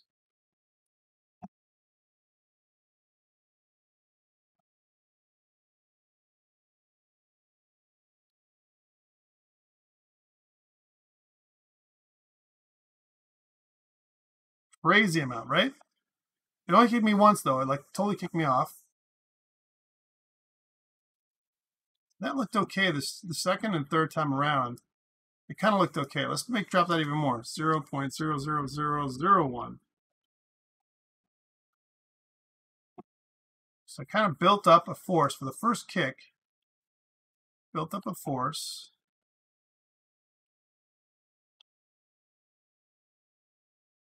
Oh yeah. I mean, it literally took whatever my transform position was. So for that first kick, because of his speed, right? I think what it did, it added to our numbers. So let's go over here. Yeah, we're kicked off. We come back. But then when he comes at us again, it's nowhere near that much, that bad. Still a lot, but not as much. He still has to build up quite a bit more. So it looks like, let's try different methods. So we're looking at something called move. What about if I use simple move? Simple move is still a speed, right? That's what's going to happen. And it's whatever the position is, plus my vector 3 forward, as an example, so where he's looking, right, multiplied by the kick force. Okay, so transform position, and this is kind of the direction that he's going, right? Vector 3 forward is where he's looking, right, as an example. Let's just do one of these. Let's take away this position again, because now it's a speed. So vector 3 forward multiplied by the kick force, right? All right, and the kick force is way too low now. It shouldn't make us go anywhere. Let's make that go back to 0.01. That's a simple move as opposed to a complex move, which maybe is not what we wanted. Okay, let's try that out now and see what happens. It's running towards us, and Okay, so way too small. It's going to keep kicking because that is attacking and is not attacking as we move forward. So let's move this more. Move it to 1 and try that again. Now I think we're back down to normal.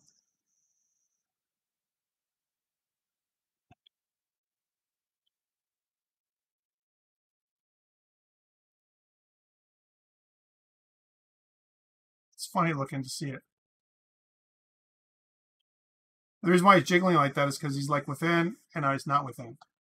And he's trying to kick as often as he's got because he's trying to redo that because he's within range, right? So I think we got it, guys. I think it's like 4.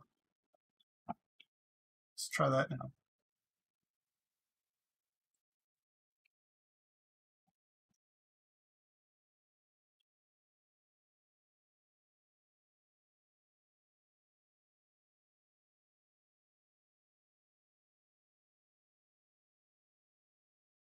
It's keeping us at bay.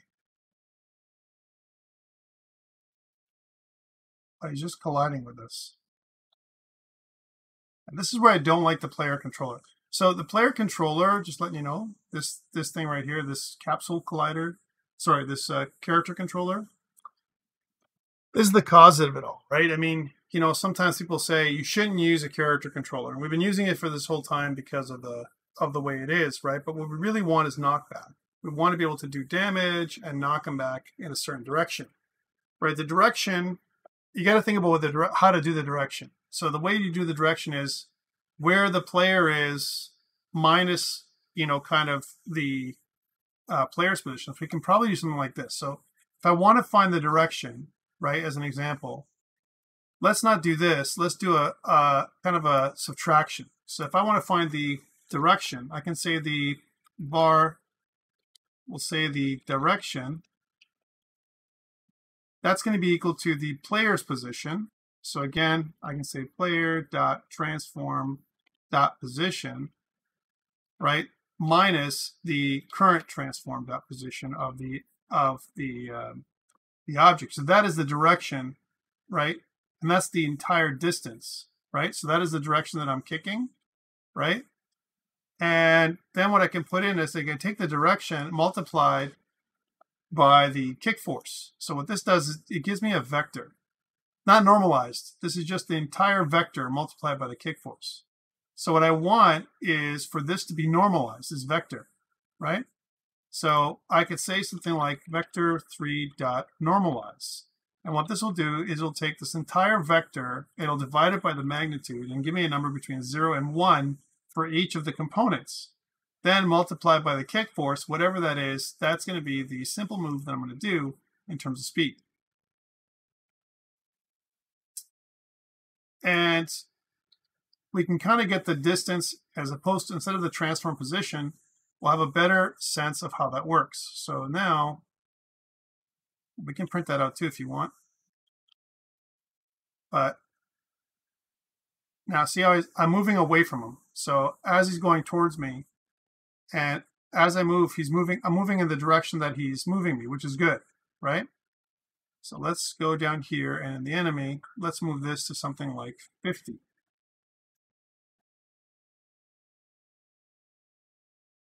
So, well, that's my stopping distance. I meant my kick force should be 50. Let's see what that happens. So, 50 units of force, or 50, speed is 50. Let's see what happens.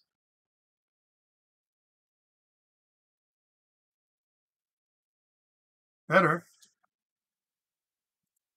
I need more.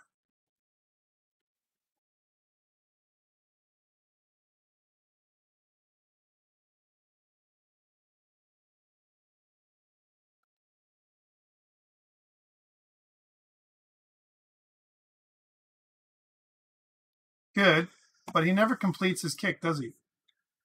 Because when I'm pushed back, when he does the kick, right?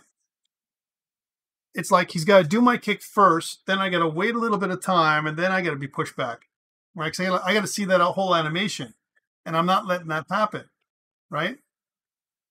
So he's okay. So I'll explain how this is working. So here's my critical behavior. So he's coming in. Am I attacking? No.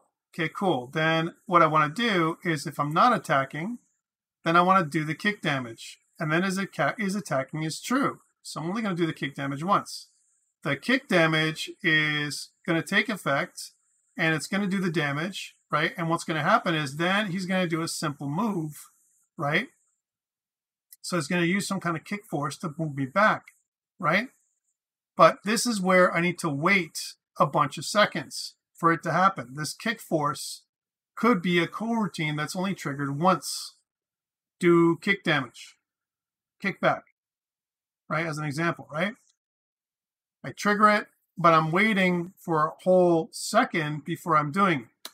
So let's do that. So let's say we'll call this a new coroutine, private, enumerator. We'll call this like kickback. And we'll say that we are going to yield, right?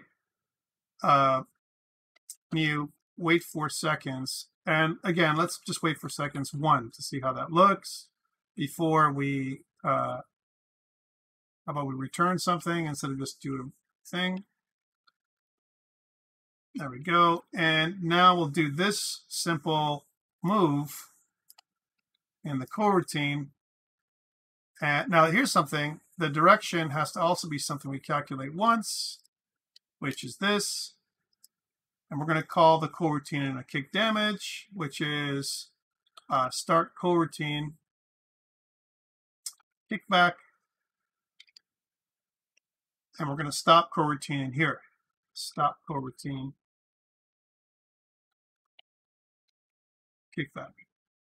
All right, so it's going to kick it, move this back, stop the coroutine, try it again, and keep doing it over and over again. As it gets closer, you'll start a new coroutine and so on. Where it gets finicky is if I'm in a corner, but that will be something else. All right, let's try that again. Again, we're getting closer and closer to the result we want. And at the same time, we're showing you how to use everything. Okay, let's go back. So now this is going to kick them back. But what we want is we want him for it to wait. We want to wait until he does this part here, this normalization, this stuff. We don't want to have any of this happen, right, until he does the kick. So I'm just going to put a large number in there. I want to see the kick happen before he kicks us back. All right, let's try this out again, because the kick's not happening anymore because it's not triggering, right?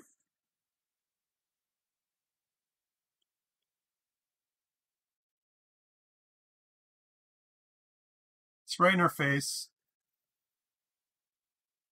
And you can see how it's kicking us back over and over again, but the coroutine never triggered. Okay, so again, let's see what's happening here, so we can see what's going on. So when we go through the whole thing, so we're in fixed step date. It's not attacking. Cool. If it's not attacking, then do kick damage. Is attacking is true. So we do the kick damage. He does it once, right? When I do kick damage, then it goes to here. Okay, so you want to take this is attacking is true, right? And put it in here, right? Wait is attacking is true. When it's done, after that, then do the kick damage. Let's see if that works. Again, it's the delay. We can also use delay and frames and all this other stuff, but you get the point. Coroutines are tricky.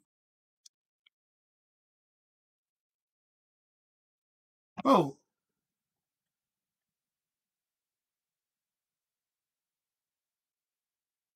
Okay, that's different. He's doing it, but he's not stopping quite close enough. He is kicking us a great deal.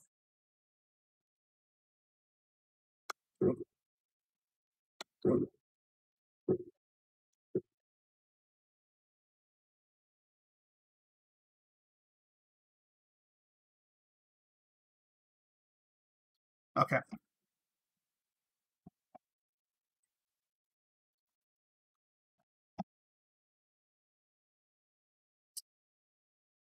Stopping distance has to be even more.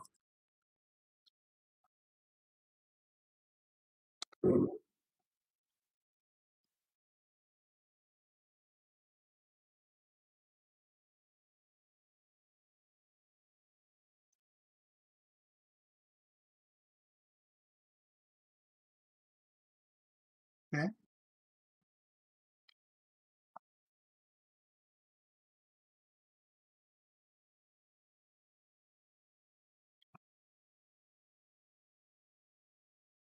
Funny thing is, he keeps on doing that kick as long as he's close to me, right? So he keeps pushing me, but he's only doing the kick once when he's close enough. So he keeps doing the push. So the kickback, this kickback stuff happens, but it only happens with thing. So guys, we've talked about a lot of different things. What are your thoughts? Because I'm getting no input from you guys. I'm just doing a lot of trial and error, right? But remember what we're trying to do. We're trying to make it so it kicks back. And we only want to do it once. Once. Right? And remember also that we've taken off, again, we want to change one little thing at a time, right? So every time that he shows a melee kick, this melee kick, right now, all he's doing is there's no loop time, so it's only going to happen once when, as long as he's in that state, right? So if I go back again, I'm just turning a loop time on again to show you the difference. So again, going back here, and I'm going to this free space here just so we can see the difference.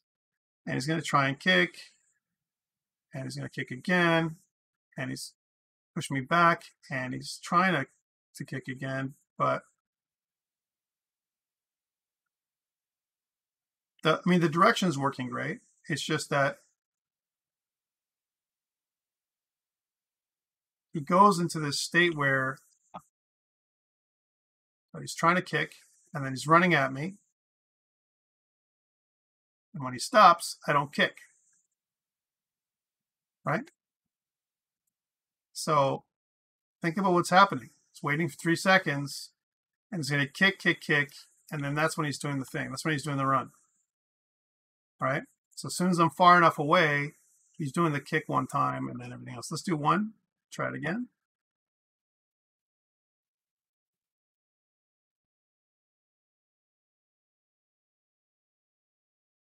I know it's a lot of trials, but the thing is, you know what? This is how you learn.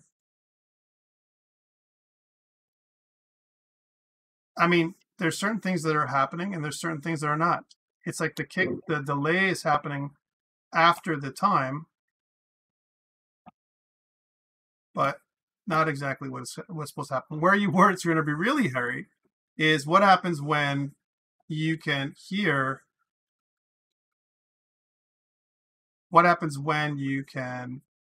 hear the kick happening, right? Remember, we have that other sound.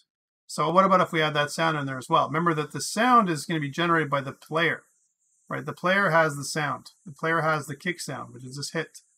So I want you to see how bad it is. And this is going to give us feedback for troubleshooting as well, right? So if I go back into the player behavior this time around, player behavior just does the damage. That's all it does right now. It's kind of accessing the damage. It's lowering it once. And basically what's happening, every time it takes damage, I can do a hit. The hit is this audio source hit sound. So every time I do the take damage, let's make it hit sound too. Okay, so we'll say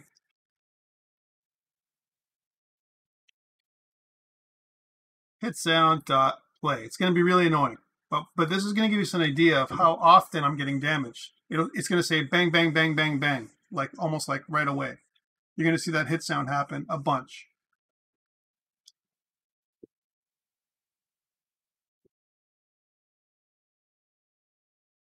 Okay, going back.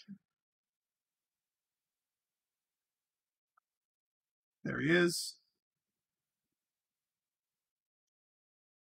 Now watch how many times he's going to get hit. That hit sound is going to come up, right? Every time he's close. he's taking the damage, right? And a bunch all at the same time, because that hit sound, that take damage is happening over and over again as long as I'm close. So let's take a look at that, right? That's a good indicator of what's happening, right?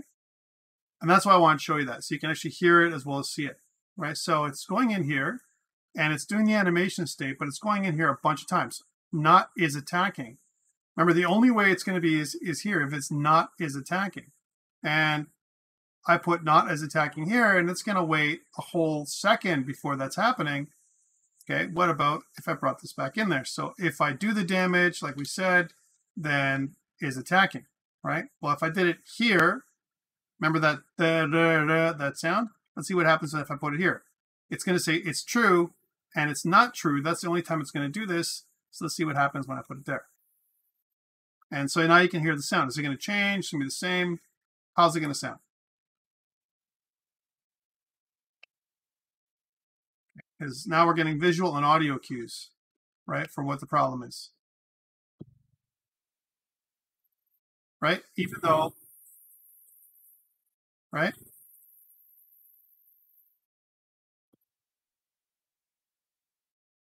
Right? I know it's pretty loud, guys. I'm so sorry. But you see what's happening, right?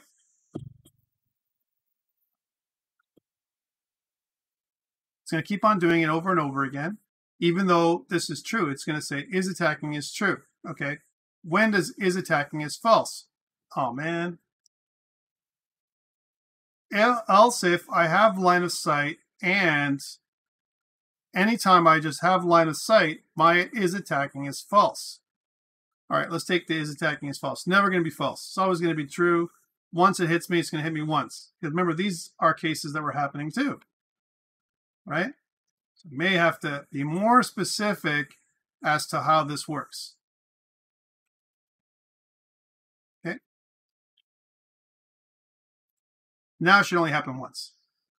But we're also going to get him paused in front of us.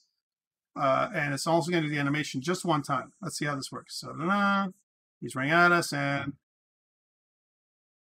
it's going to keep running at us. And if I go up farther away, right, doesn't matter. He's never going to be able to do the damage again. He's going to keep running at us forever, right? Because that's the way we've made him. And it did that 10 damage one time. So this is a hint of how to control it, right? We did it, and else if I have line of sight, okay, then I'm going to run. I still have line of sight, and the distance is greater than whatever it is, right? So my vector 3 distance, blah, blah, blah, blah. And by the way, instead of calculating this vector 3 distance a bunch of times, this part, let's do it once. So we'll do it at the top of the fixed update. So we'll say var distance is equal to this, right? So that's the distance for the entire update. But now we have distance and distance. We'll say, I'll call it attack distance, or distance to, we'll say distance to player. How about that? Distance to player is this, right? So we'll say if has line of sight and distance to player is less than the distance, and this will be the attack distance. We'll say refactor rename, just so we'll make it exactly what it's going to be, attack distance, right? So if the distance to player is less than the attack distance and is currently not attacking, then do the kick damage, and it's attacking is true. Okay, cool. Else if has line of sight and the distance to the player is greater than the attack distance, let's just say equals, we don't care. We could also add something. So if that's true, then, well, and maybe what we'll do is we'll add a little bit of more. We'll say attack distance plus 1, some extra buffer, some float number. Then they're far enough away so we can say that is attacking is equal to false. Okay, now let's try and see what that looks like.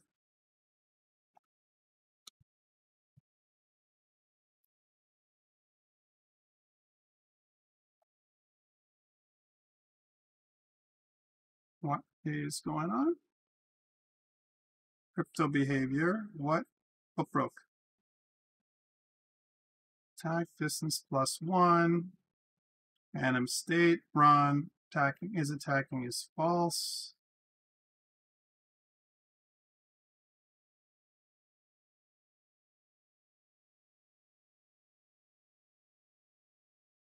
That was weird. That is very strange. Player wasn't found? How is that possible? That's a glitch. And that was after I put in the variable player of crypto behavior has gone missing. Why did it go missing? Why did it go missing? Okay, let's just do one of these. Right, else is idle. Just curious what happened there. That was weird. Okay, has line of sight and distance to the player is greater than attack distance. And I'm always going to be doing the run state. Okay.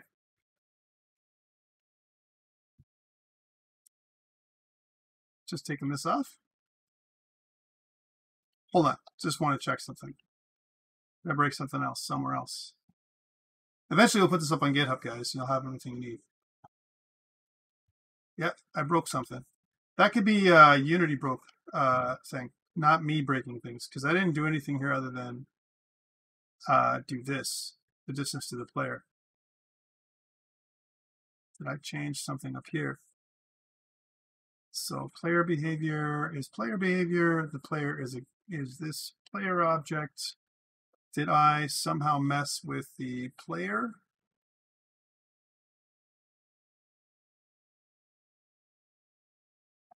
So the enemy and is the player is none. How is that possible? Yeah, it doesn't find the player anymore. That is weird. Okay, let's just do that. And now let's clear it. I'm just curious. I don't know why that happened, but let's go back to what I had here for a second. So move on.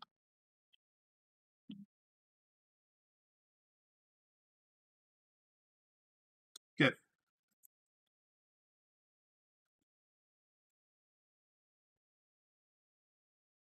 All right, so that is if has line of sight and its attack distance is greater than 1, then keep going.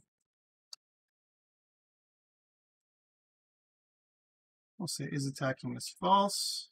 At this point, let's add that +1 again.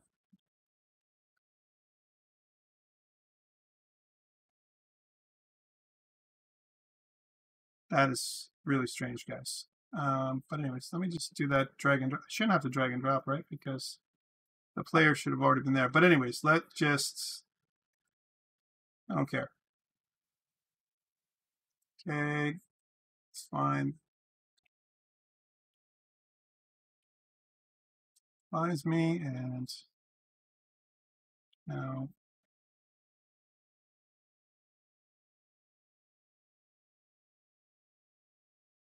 doesn't do it at all. Okay, and it is attacking is false. That's good.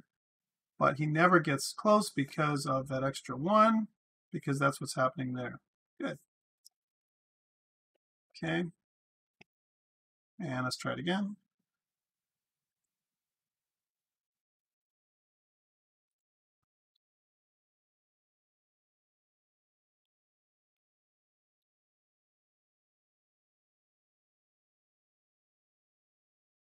Okay. And now we'll do how it should be, which is this.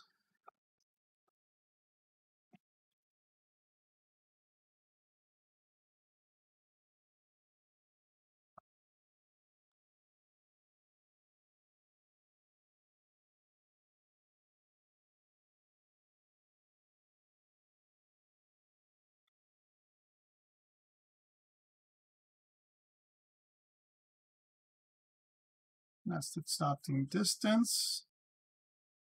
And if I say the stopping distance is less, let's say 3.9,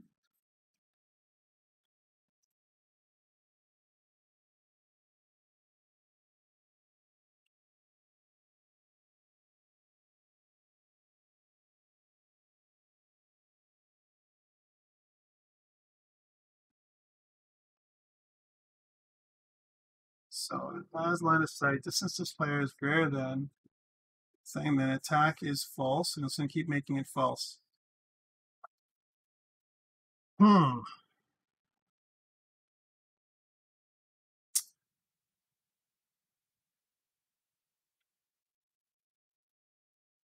After we added the distance variable, broke. Yeah, no, I know. I'm just curious why. Calculates the distance to player. If my distance to player is less than the attack distance and is not attacking, then do it. And let's just go back to has line of sight for a second. I'm just curious why this is doing this. So somehow when I refactored,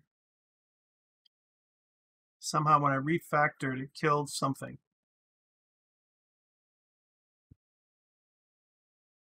Player.transform.position. Okay. Player.transform.position. That is weird. All right. Animator, player behavior.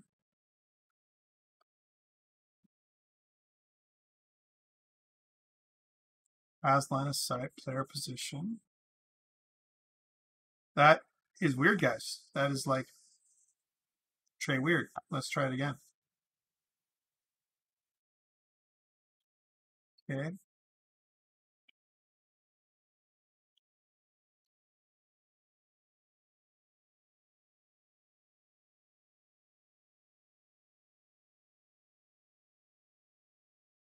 Okay. Remember when we have a couple of things here. We have this player enemy and we have a health bar, and it's also this idea of has line of sight. Right? Remember that has line of sight stuff? Where did it go? So line of sight is here, and we're saying that I have line of sight when other.gameObject.compare tag is equal to player is equal to other.transform.gameObject. That's if and only if I have line of sight. And what has happened?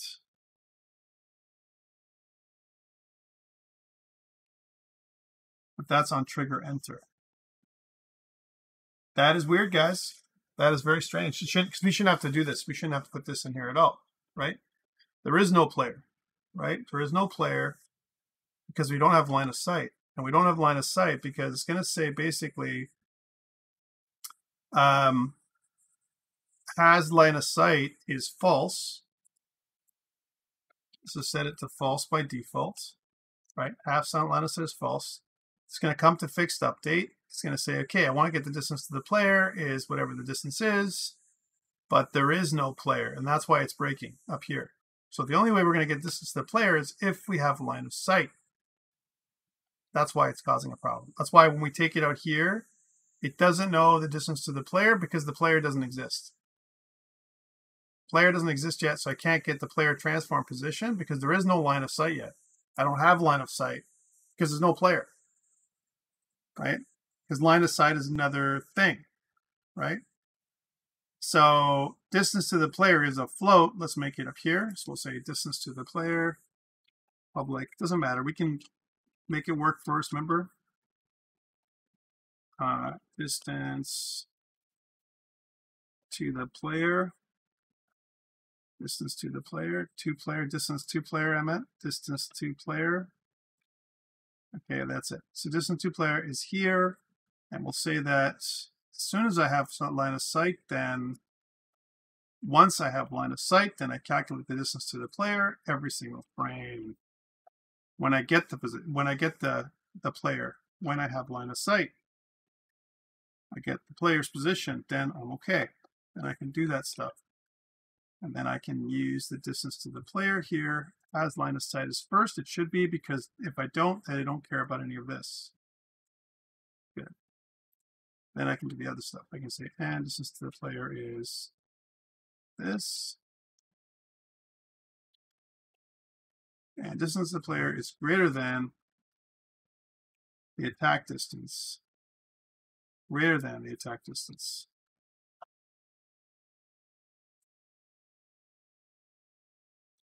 Okay.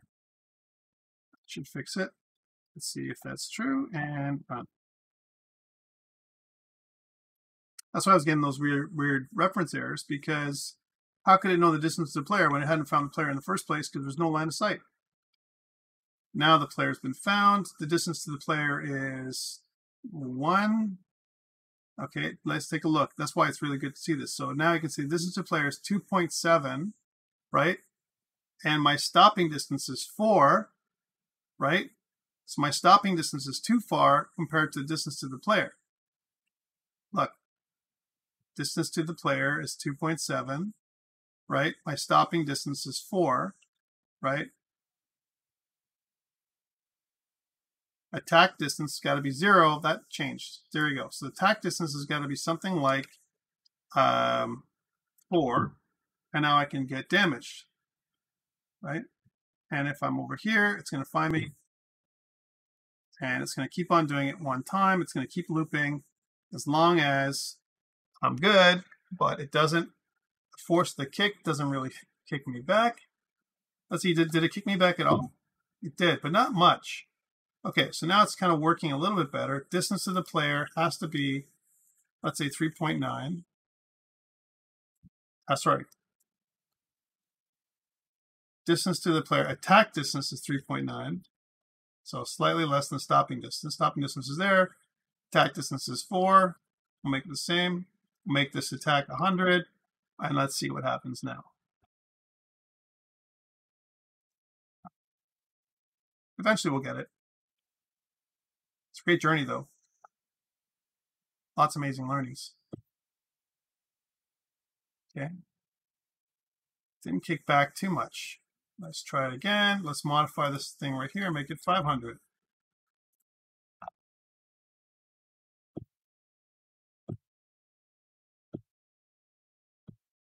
It's a little bit off, but that's okay. I can deal with the offness of it. All right, so let's do, instead of 500, let's make the kick force 600. It's getting better. 600, but we're in the right direction now. Everything's working, and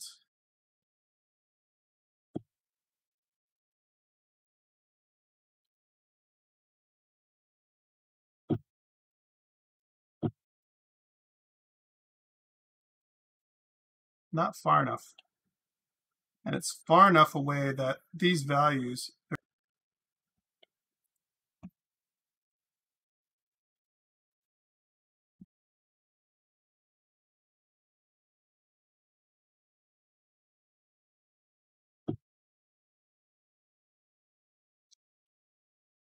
okay.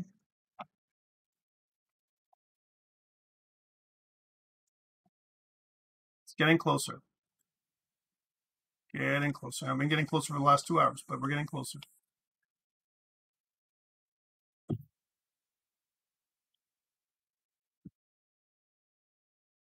only doesn't kick back once, but it does this over and over again.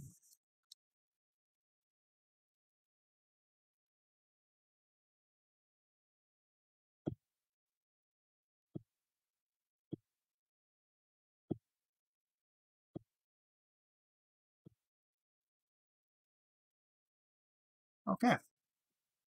Let's do more.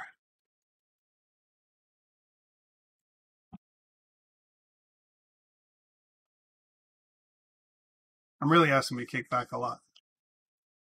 Remember, it's just force, not distance. I'm just moving myself back a little bit more out of range. 4.1. Okay, so it's got to be less. Instead of the 4.1, let's make it 3.9 and see what happens then.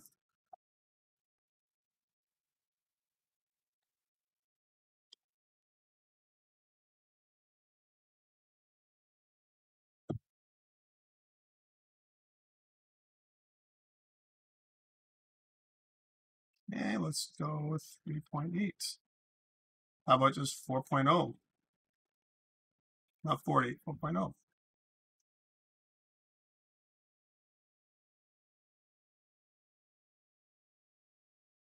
But is attacking is still true because I haven't left the area. So if I leave the area, then I can do it again.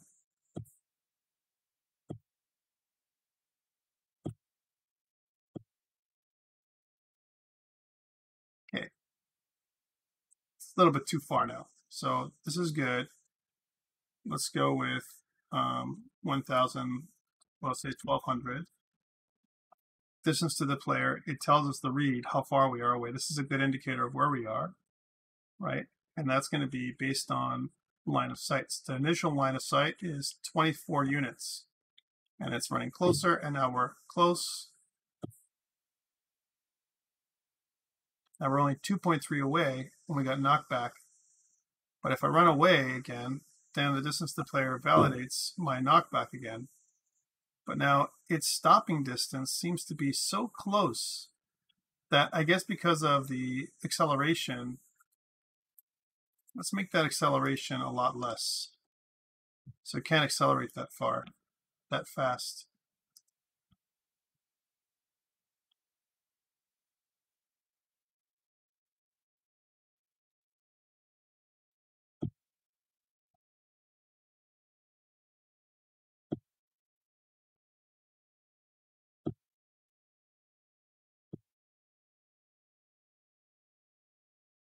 Three point eight. 3.8.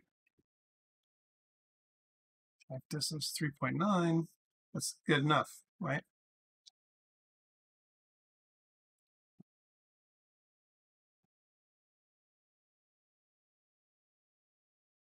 Getting better? I think so. Slowly, slowly, we're chipping away at this problem as we're working through it, right?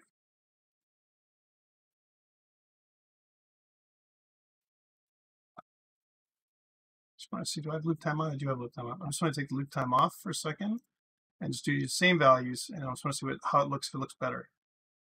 It shouldn't be loop time on. It should only be loop time when I'm actually going to kick, which is going to be at a distance. So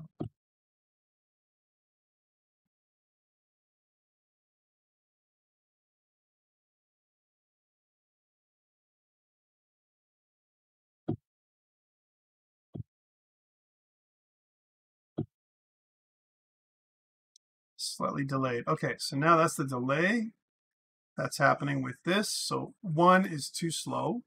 Let's make it something like 0.6. And again, I probably could use the delay, damage delay up here, those numbers, like I had before, as opposed to using a hard-coded value. That might be better. And let's see what the enemy has in here. Because once we get one enemy good, then we got the other ones. So distance to the player, damage delay is 1. Let's make it 0.6. Let's see what that looks like.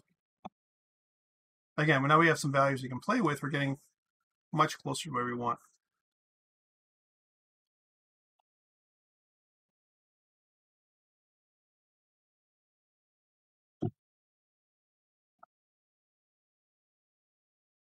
Back away. He's looking in the wrong direction.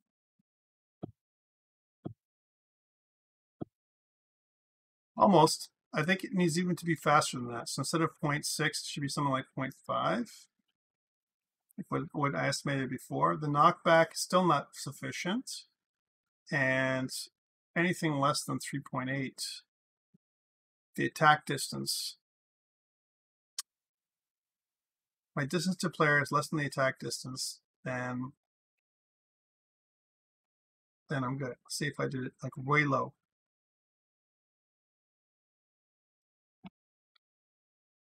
3.8 is pretty close though. Because this guy's going to stop within 4, right? So, but he's also accelerating. Turn around.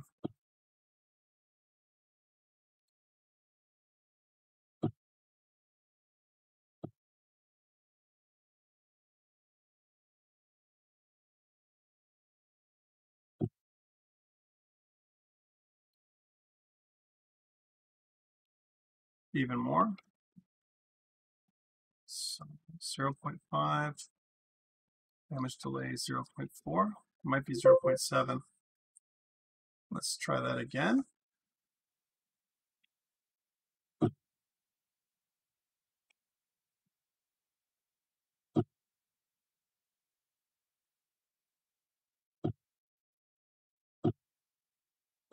No, it needs to be more than 0.4.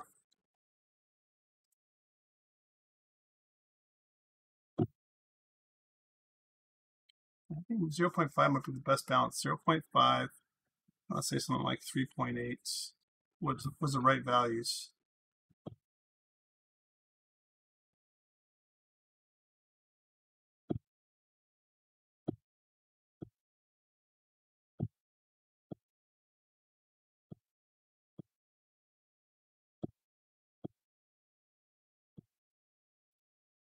Not bad. I also like his, I think we need to, so 3.8, 0.5, 3.8, 0.5, 3.8, 0.5, and I think his angular speed, let's make that like crazy, like 300.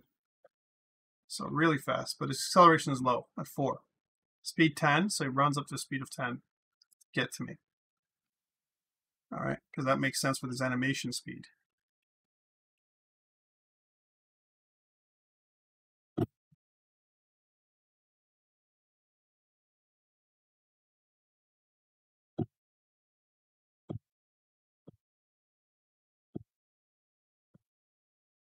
Slightly delayed, so it's kicking first and then.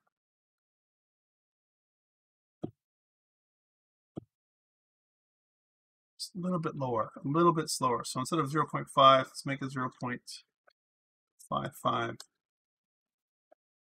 Just that extra 50 milliseconds or 500 milliseconds. No, 50 milliseconds less. 50 milliseconds. Just slight delay in his animation.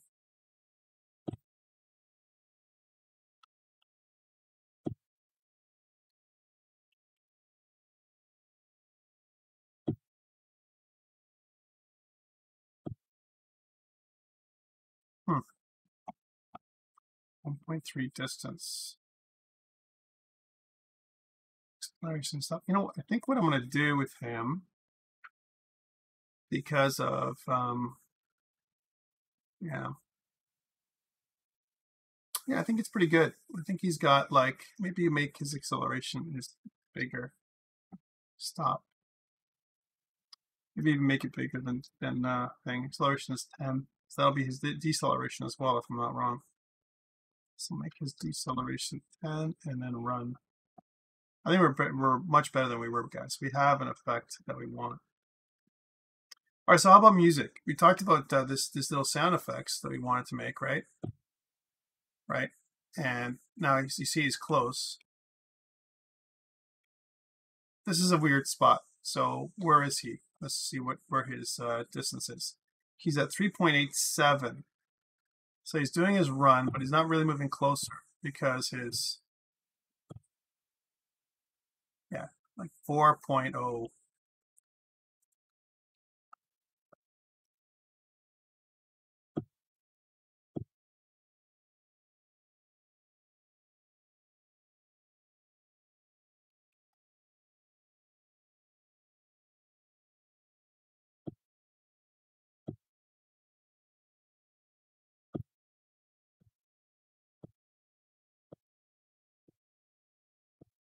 It's not bad, right? This is still a glitch. There's still glitchiness.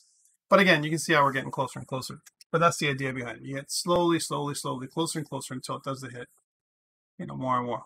All right. Again, so I think this is good. One last thing before we go. How do I get things like you know, a soundtrack in here, right? So again, if you want any kind of sound, like any kind of music or whatever, one of the best places to get assets is OpenGameArt. OpenGameArt.org is a place where you can get everything from 3D assets, 2D assets, sounds, and a bunch of other stuff here. So if I wanted to say something like, if I go here and say something like, you know, soundtrack, right? And if I search through, and we can try and again, these are kind of you can try them out and see what it sounds like if you like it, right? Kind of an ambient sound. It's pretty loud though, right? So we don't want it to be that loud, but you can see that the soundtrack is here. There's a bunch of different ones here. No, that looks sounds too. I think maybe we'll go with the no, this one.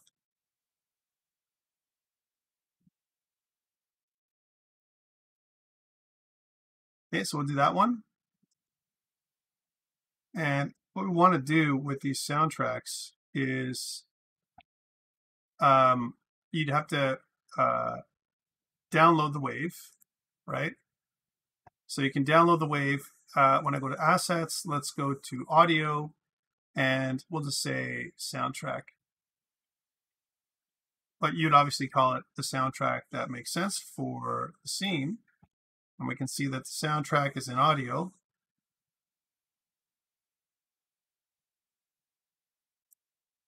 Here's the soundtrack.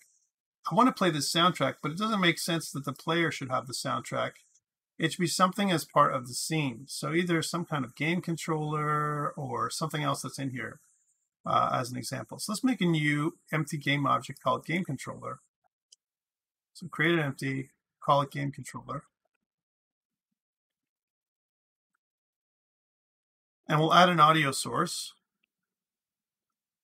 And we'll put the soundtrack on there. And this time we'll make it play on awake. But we'll make the sound like 50% or maybe 40%, something like that. Cool. And let's see if we can just make it go. As soon as I play, here's my game controller. It'll play the soundtrack immediately upon playing. Now you can see it's playing in the background.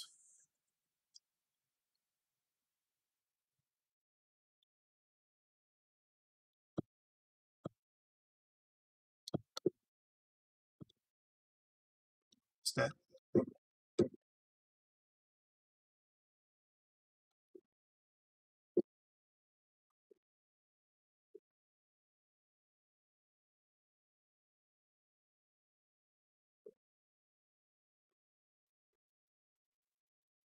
And he's going to kill me now. There we go. He's kicking the wrong place, but he's like, at least he's trying his thing. Again, issues, right? But they're there. And let's just put another guy in there and see what happens when we put another enemy now. Now, one thing we need to do with the enemy is we need to apply all the changes to his stats, right? So we'll duplicate the enemy now. And that extra enemy, what we'll do is we'll move it across to the other side. So we can have two enemies going at the same time and see what happens.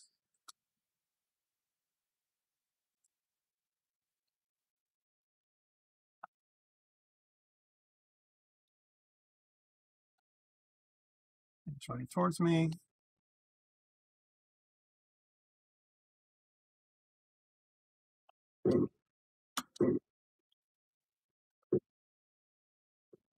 Here, let's try on the mini map. He's behind me. Let's see if I can avoid them both.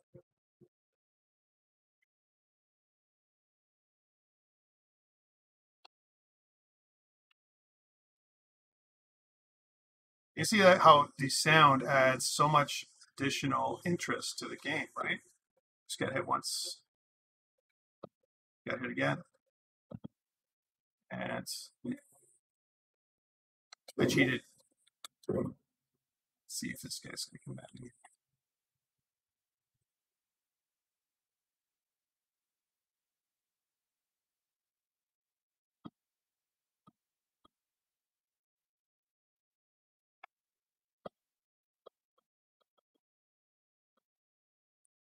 Now, notice that it's happening immediately the same, right? So one of the things that are a challenge with this thing is that, I mean, my health is down to nothing, right?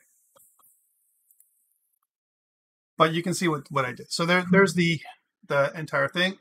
What I'm looking for you for lab 7 is, can you get sound synchronized with your enemy? I think that's the challenge here. That's the exercise. I'm giving you some examples of how to do that. I'd like you to play around with the values in order for you to produce something that makes sense. All right, so let's see what you can do. That's it for this one. I'm going to save this and put up my solution. Save file, save as, sorry, file, save project. And let's close this down and put this up on GitHub. All right, we'll say git dot. We did a lot. We didn't do many commits here at all. Git commit -m. We'll say added impulse sounds and soundtrack. Okay. Git push. And that kind of made the sound effect work. Plus, we also made our health bar work a little bit differently. Next time, what we'll do is, again, we're going to move into mobile. When we move to mobile, we'll convert the game that we have, maybe with additional assets. Okay, now here's something that's happening. It says large files detected, right? Large files detected. You may want to try get large file storage. File size for a soundtrack is 70 megabytes. Because that's what I downloaded. It says, this is larger than GitHub's recommended maximum file size of 50. Do you want to use large file support, right? Well, why is that? Because one thing to note, whenever you download WAV files, they're uncompressed, right? So a lot of times what we may want to do is think about, because this is 75 megabytes approximately, think about compressing this and converting it to MP3. And MP3 is smaller, but is more lossy, a little bit smaller than this. Okay. So for Lab 7, the screenshots would be, again, I want to see the amount of health go down for the player, but not the enemies. I think that's a good, if you can get a screenshot like that happening, I think that's important. The kick or some kind of other animation type. By the way, for the kick, what I'll do to help you is instead of you having to download that and configuring it yourself, for those people who are watching it remote, I will put the other animations. I'll take the kick animation and I'll get all the sounds that I downloaded and I will put them up on eCentennial for you so you can actually build the project on your own. So under lecture, I'll add those things in. So let's add in the new animation that I added in. And I want to make sure that that is correct. So let us, sorry, just one sec when I get everything here. Just want to give you, but yeah, but you get what I'm saying. All I'm looking for is, can you show me a couple screenshots? One of them would be, show me that the enemy's kicking, you know, as an example with the, or some kind of attack if you chose another attack. You can also include a animated GIF if that makes more sense. Standing melee kick. This is the one. Standing melee kick. So this is this one.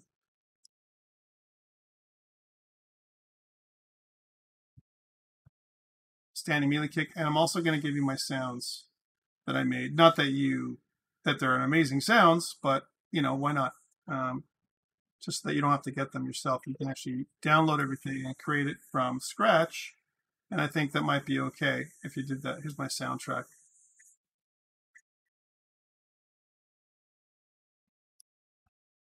There we go. And you can see it's a little bit bigger. Again, I recommend MP3, and you can get an MP3 converter, some converter program that will convert it to MP3. These things should be fairly small. Like my other sounds, as a good example, my jump sound and my hit sound, they're both like 20 kilobytes. But this is megabytes because it's an actual MP3 and it takes a lot. Soundtracks are notorious for memory hogging anyway. So you have to really be careful on how you use them. As my soundtrack, let's put all the sounds together.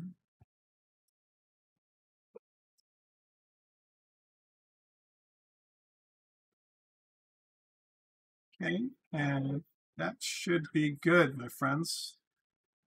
I think you have all the different hit, soundtrack, the melee kick, the chip tone, Audacity. And the other thing I also talked about was getting something from opengameart.org. And again, opengameart.org has a ton of things. You can also use the asset store, of course, but you know, these are the things that you can definitely use to get additional assets.